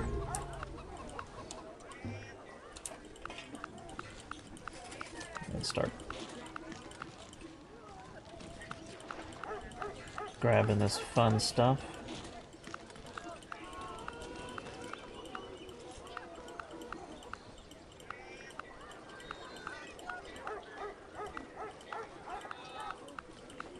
A lot of buildings in Caveman to Cosmos.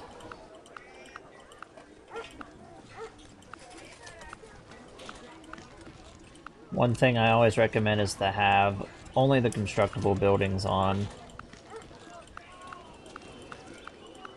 because that's also going to hide the obsolete buildings.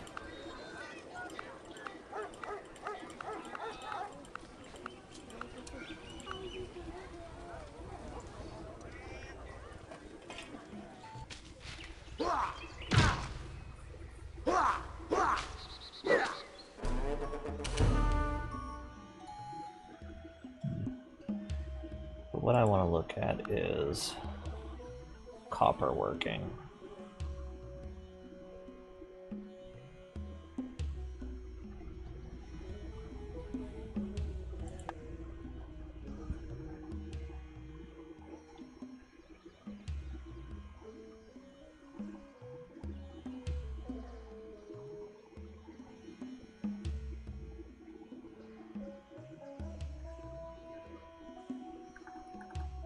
Gonna enable copper spearmen. We're gonna be able to build like a first proper army.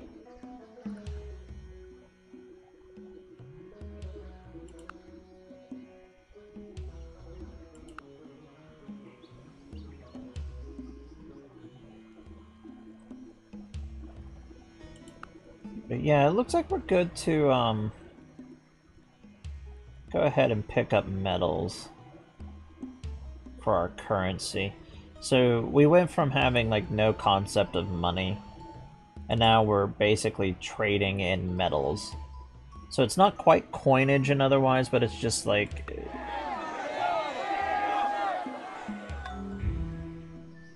metals would lead to coinage.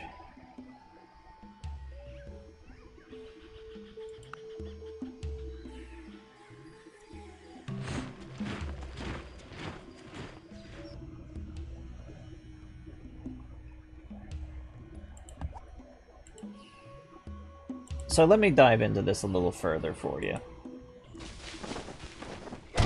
So let's see what happens with this guy.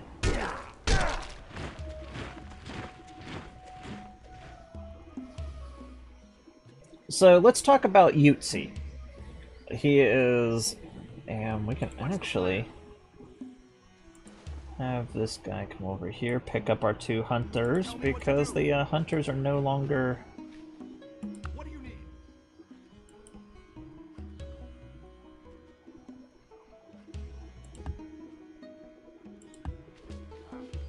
The age of hunting is gone on our island. We no longer need it, and we have one of the most important resources available to us.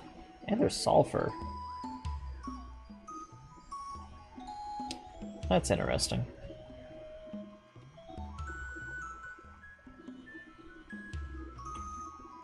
That is the remnant of an old volcano. Is this a volcano? Just sleeping? I'm now more worried that this is actually just a volcano in disguise. Because sulfur only spawns around volcanoes. Or where dormant volcanoes went completely extinct. Please don't blow up my city, Mr. Volcano. But we also have iron.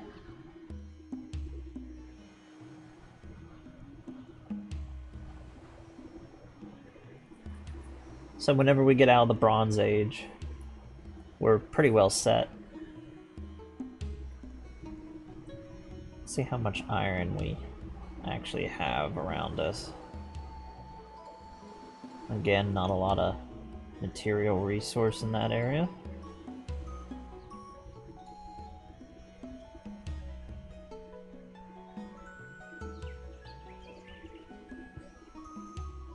Really?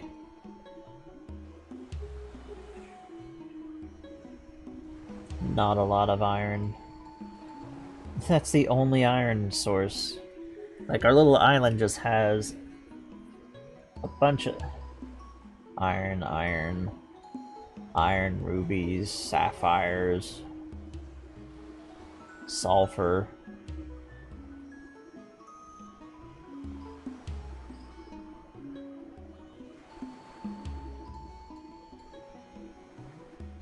Rubies. Of course, the desert region would have a lot of material resources.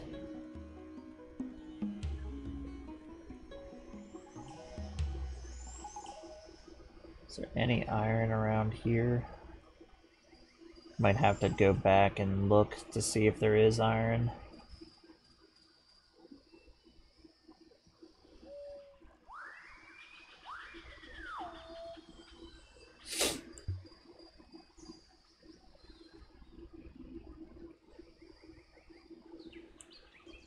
Oh, we could finally see one of their cities.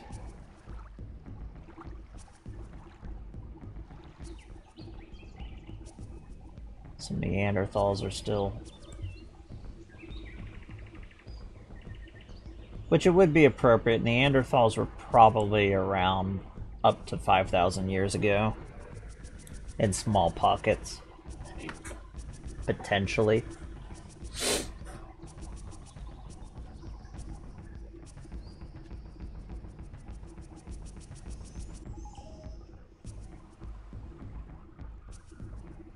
Let's finish our anarchy.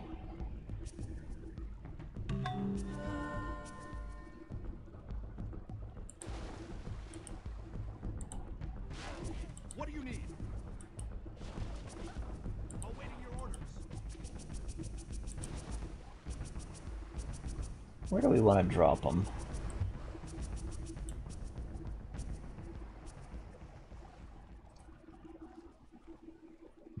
Where does it feel like it'd be best? I'd say down here. Looks like there's still more animals.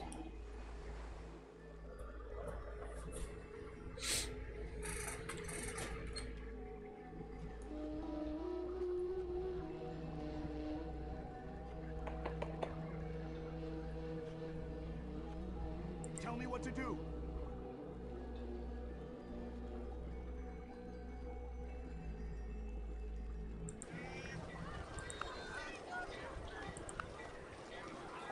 Would that give us a national horse breeder?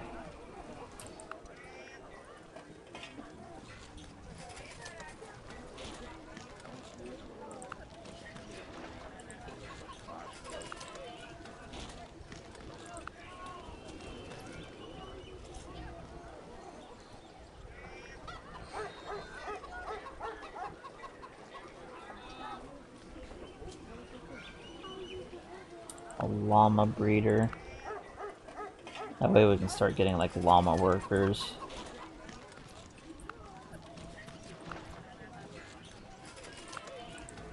Llama workers are actually pretty important because they can work the mountains without mountaineering. They won't be able to put anything crazy on it, but definitely helps.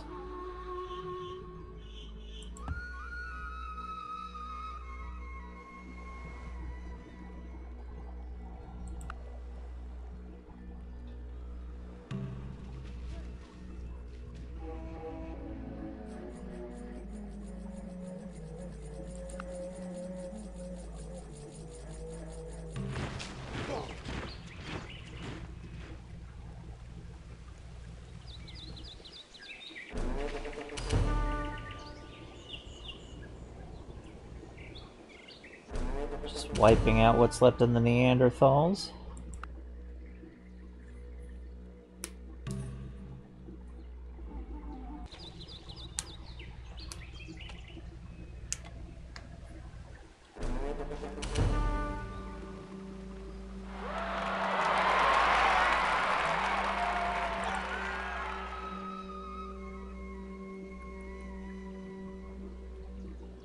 Stargazing, and then we're going to be going into copper working.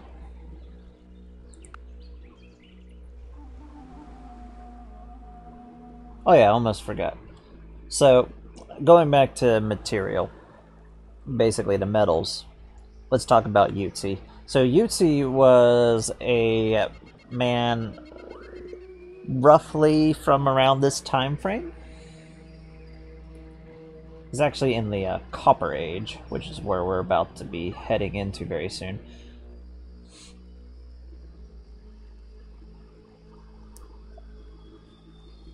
But it wasn't too different from the Neolithic yet. He's like right at that boundary when copper first really started showing up. Because he had his copper axe. Most likely what Yutzi was doing was he was based off the stuff that he had on him, he was most likely a trader. Not like, oh, I'm going to take something like this and you give me this and you give me that. He was probably going to villages and showing his knowledge on how to basically manipulate metals. And that's essentially what would be the big currency outside of like bartering, you know, like I give you this fish for your cat or something like that. And then you would haggle and eventually come to an agreement for what you want and what he wants.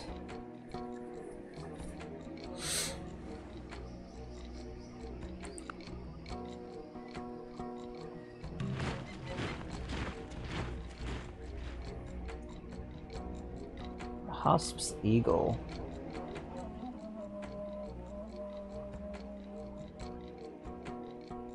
We can make it part of our culture's heritage.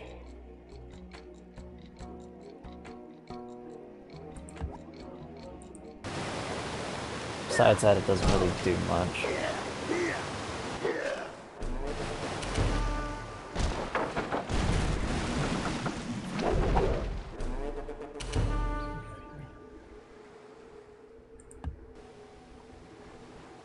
Ready for action.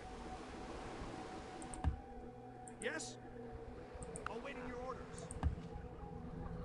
So we'll bring the hunters that were on our island around for us.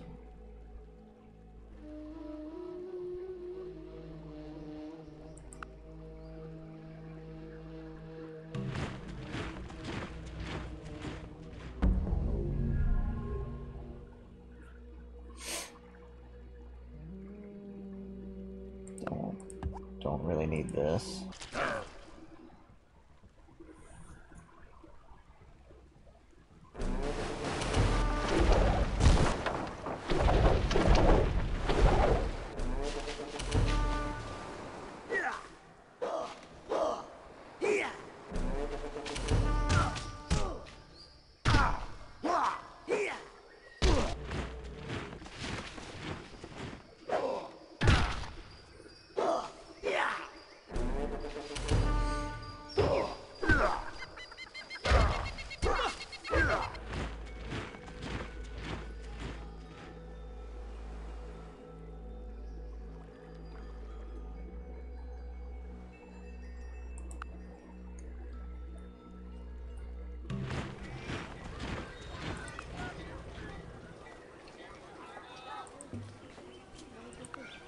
Let's get into building the last bit on this.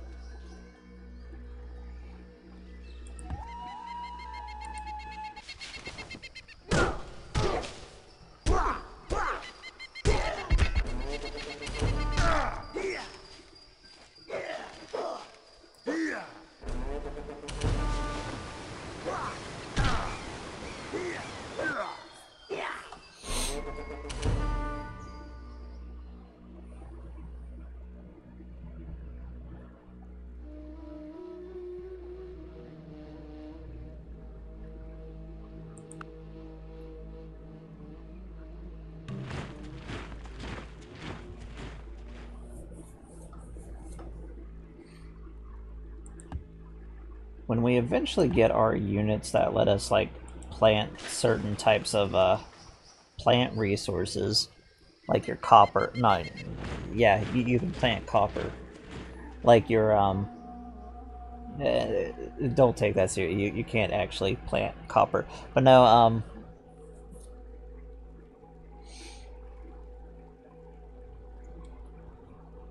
planting some wheat around here just to give these some little better, might not be a bad idea. Give them just a little bit more to work with.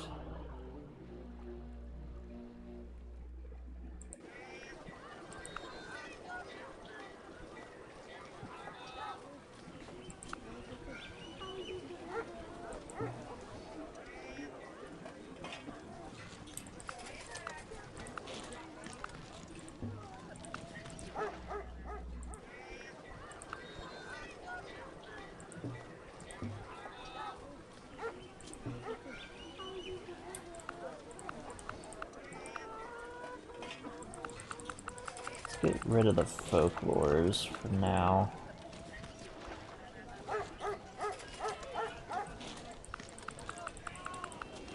And build up more production.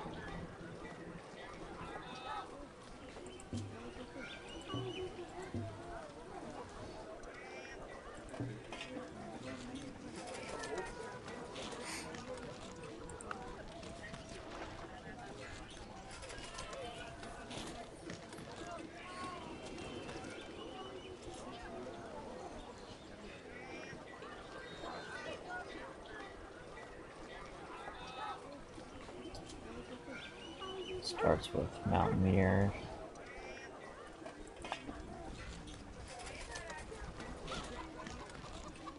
Does a pack mule have?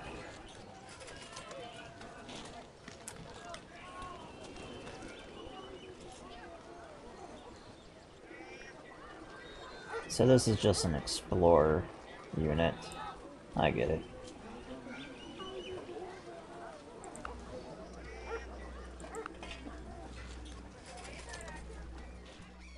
Because llamas are good for mountain usage.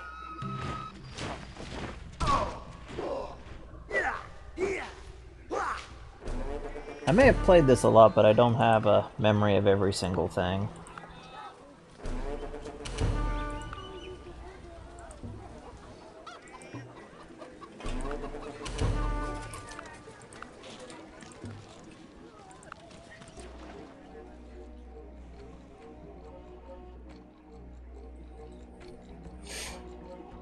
Let's see.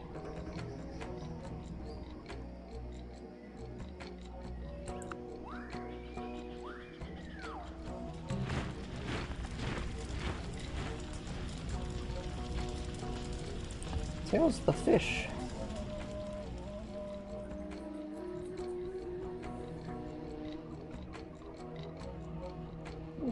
A dog breeder.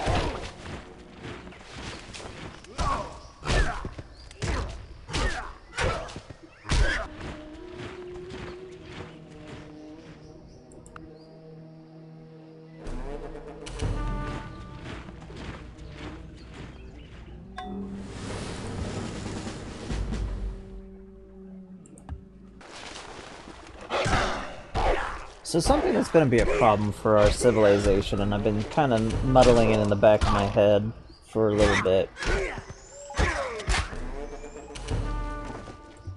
If we don't get this area down here, and we're already sort of kind of in a semi-competition for this little spot here, But outside of what's on our island, and even what's on our island still isn't really a lot, we are a mineral poor area. We have a lot more farmable land.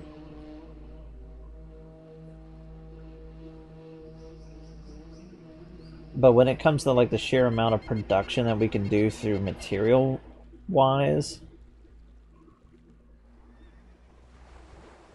we're going to be kind of lacking. Luckily,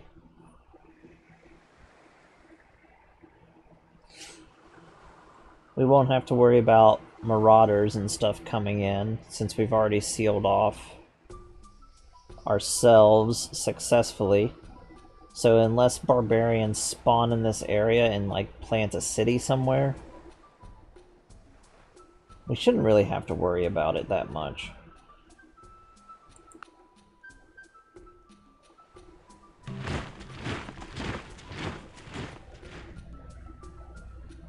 And our home island is definitely not going to have to worry about it.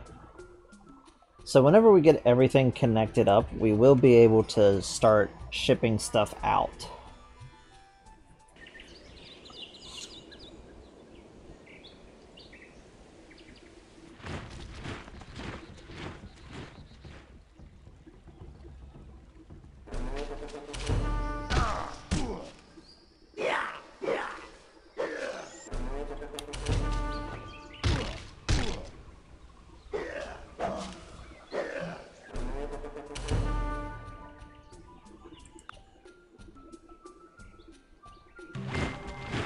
If you think of standardization as the best that you know today, but which is to be improved tomorrow, you get somewhere.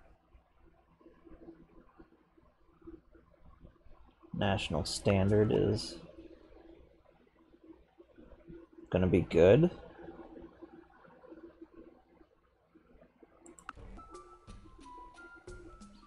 Give ourselves a little wonder there. Nothing major. Don't really need the wombat or this.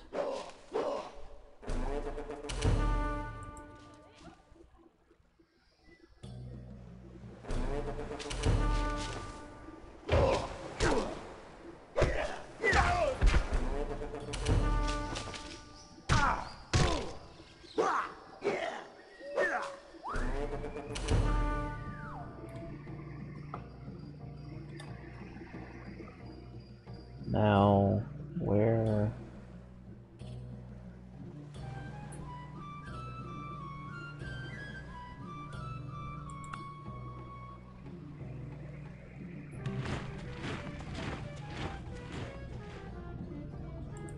Tails of the mackerel.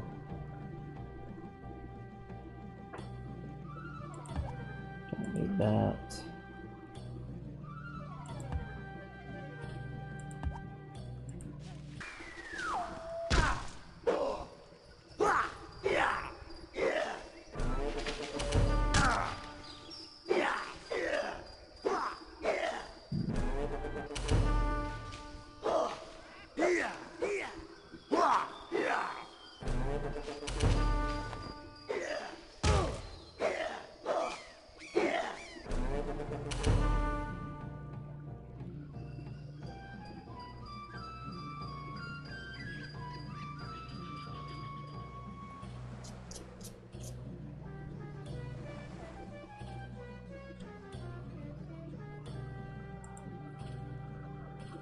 Tell me what to do. Ready for action. Have you guys start chopping down the rainforest in spots. Reporting for duty.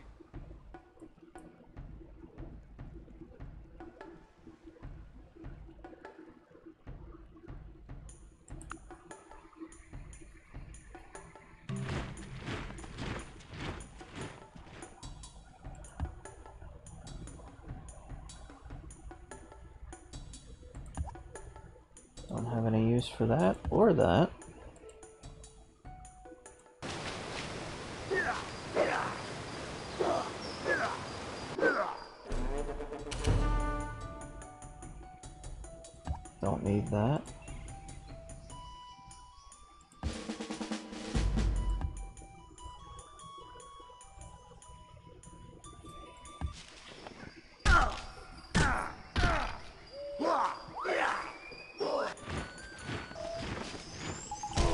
Gives us a little copper.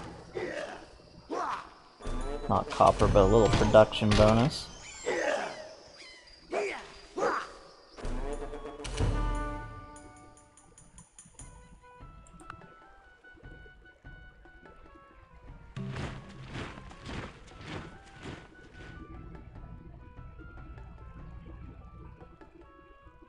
Don't need that.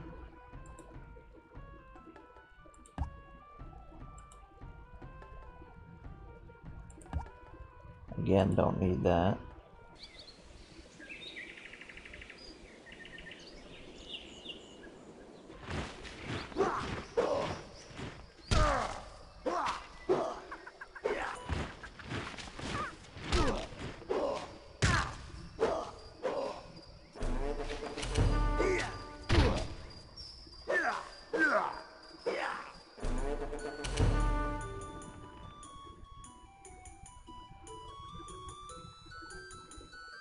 No production bonus from doing this, oh well.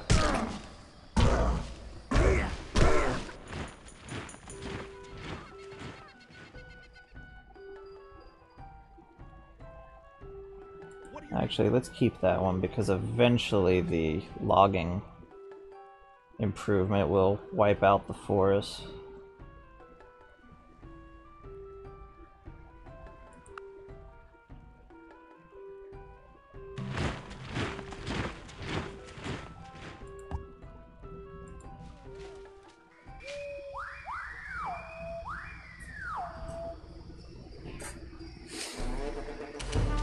Almost a copper working.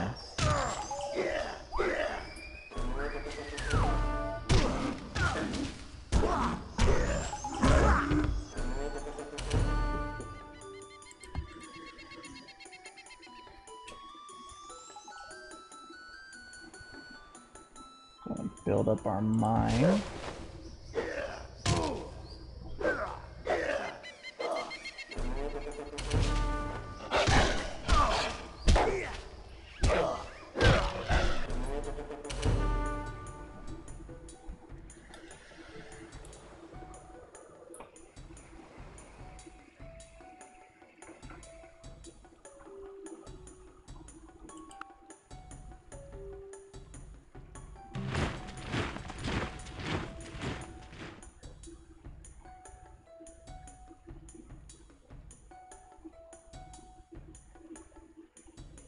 Hunting dog trainer, that would be nice.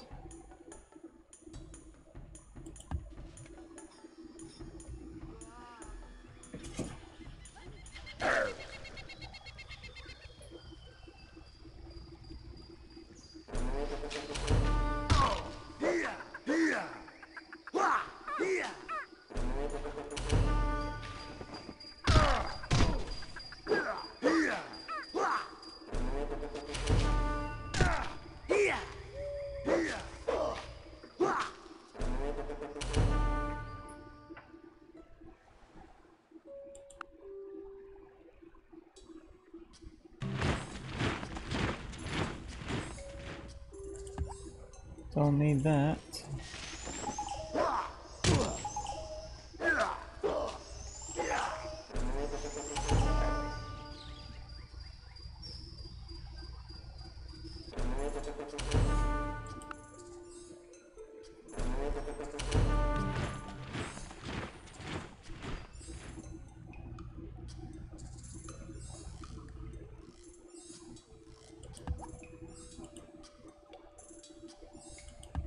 Dog kennels. Dire wolf.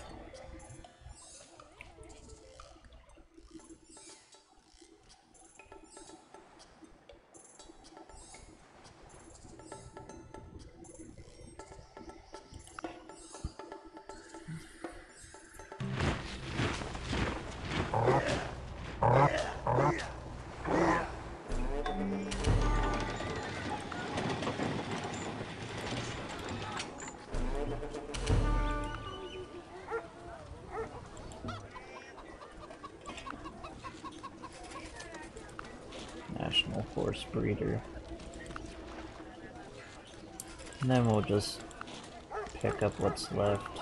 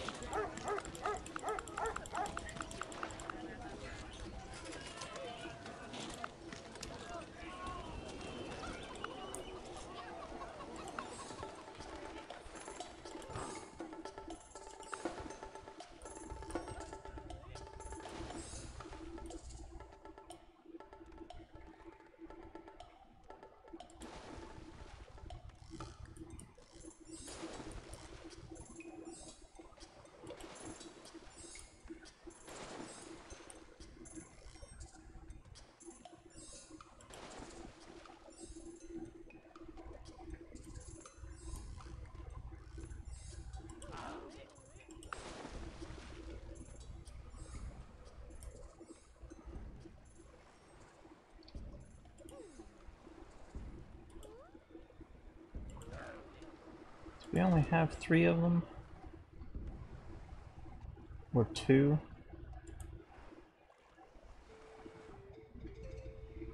Yeah, just 3 of them.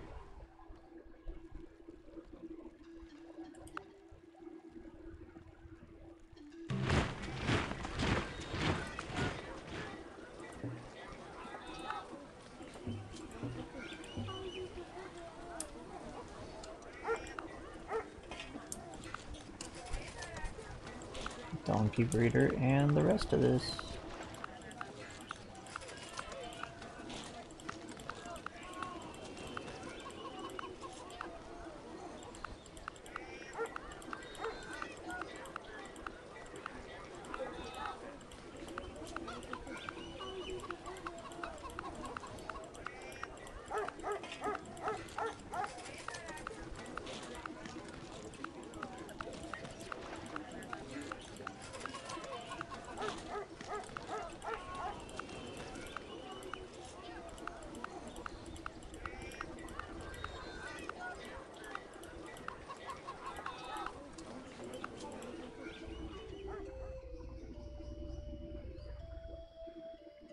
Folklore of the Tiger, I didn't think we already...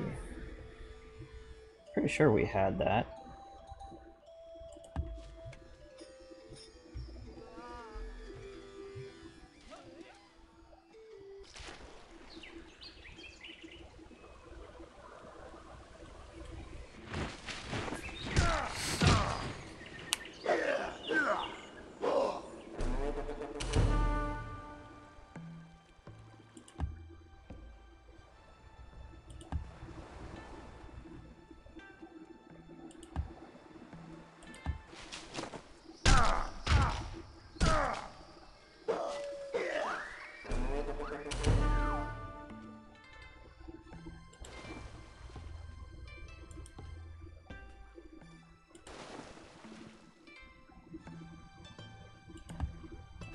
We're just gonna keep these ones hunting.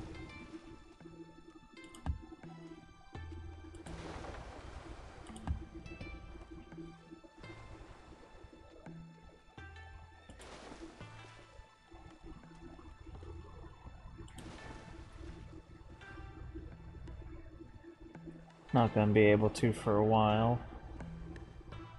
For much longer, there's not a lot of free open water space for animal spawns. So even the freshwater seas hunting days are almost over.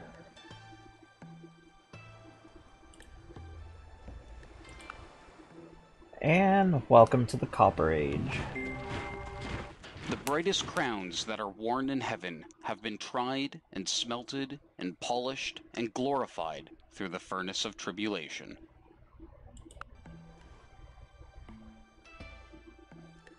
We're just gonna keep these guys on hunt.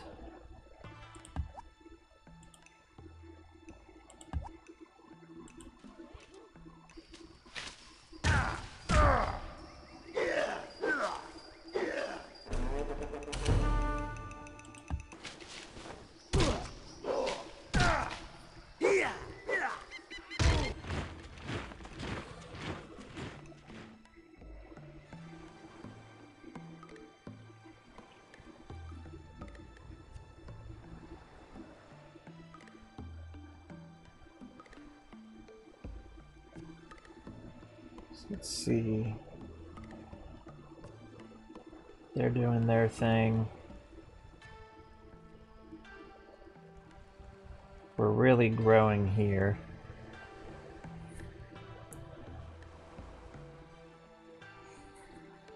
Red Shores is growing really quick.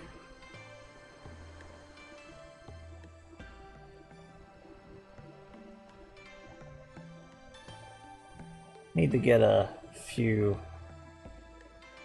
work ships out here to start improving what's left. Because we have a nice bonus with every bit of our water resources, along with our agriculture now.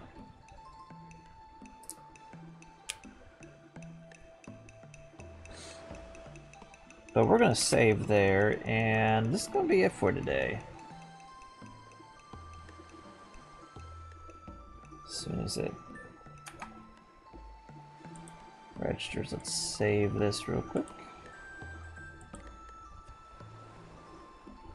I'd like to thank you all for coming by and watching. If you like what you saw, give us a like and subscribe over on YouTube. And if you found this over on YouTube and you want to see any of these episodes live as they're going on, come over here to Twitch and see the live streams that they're going. We'll be seeing you all later, you alligators. Bye-bye.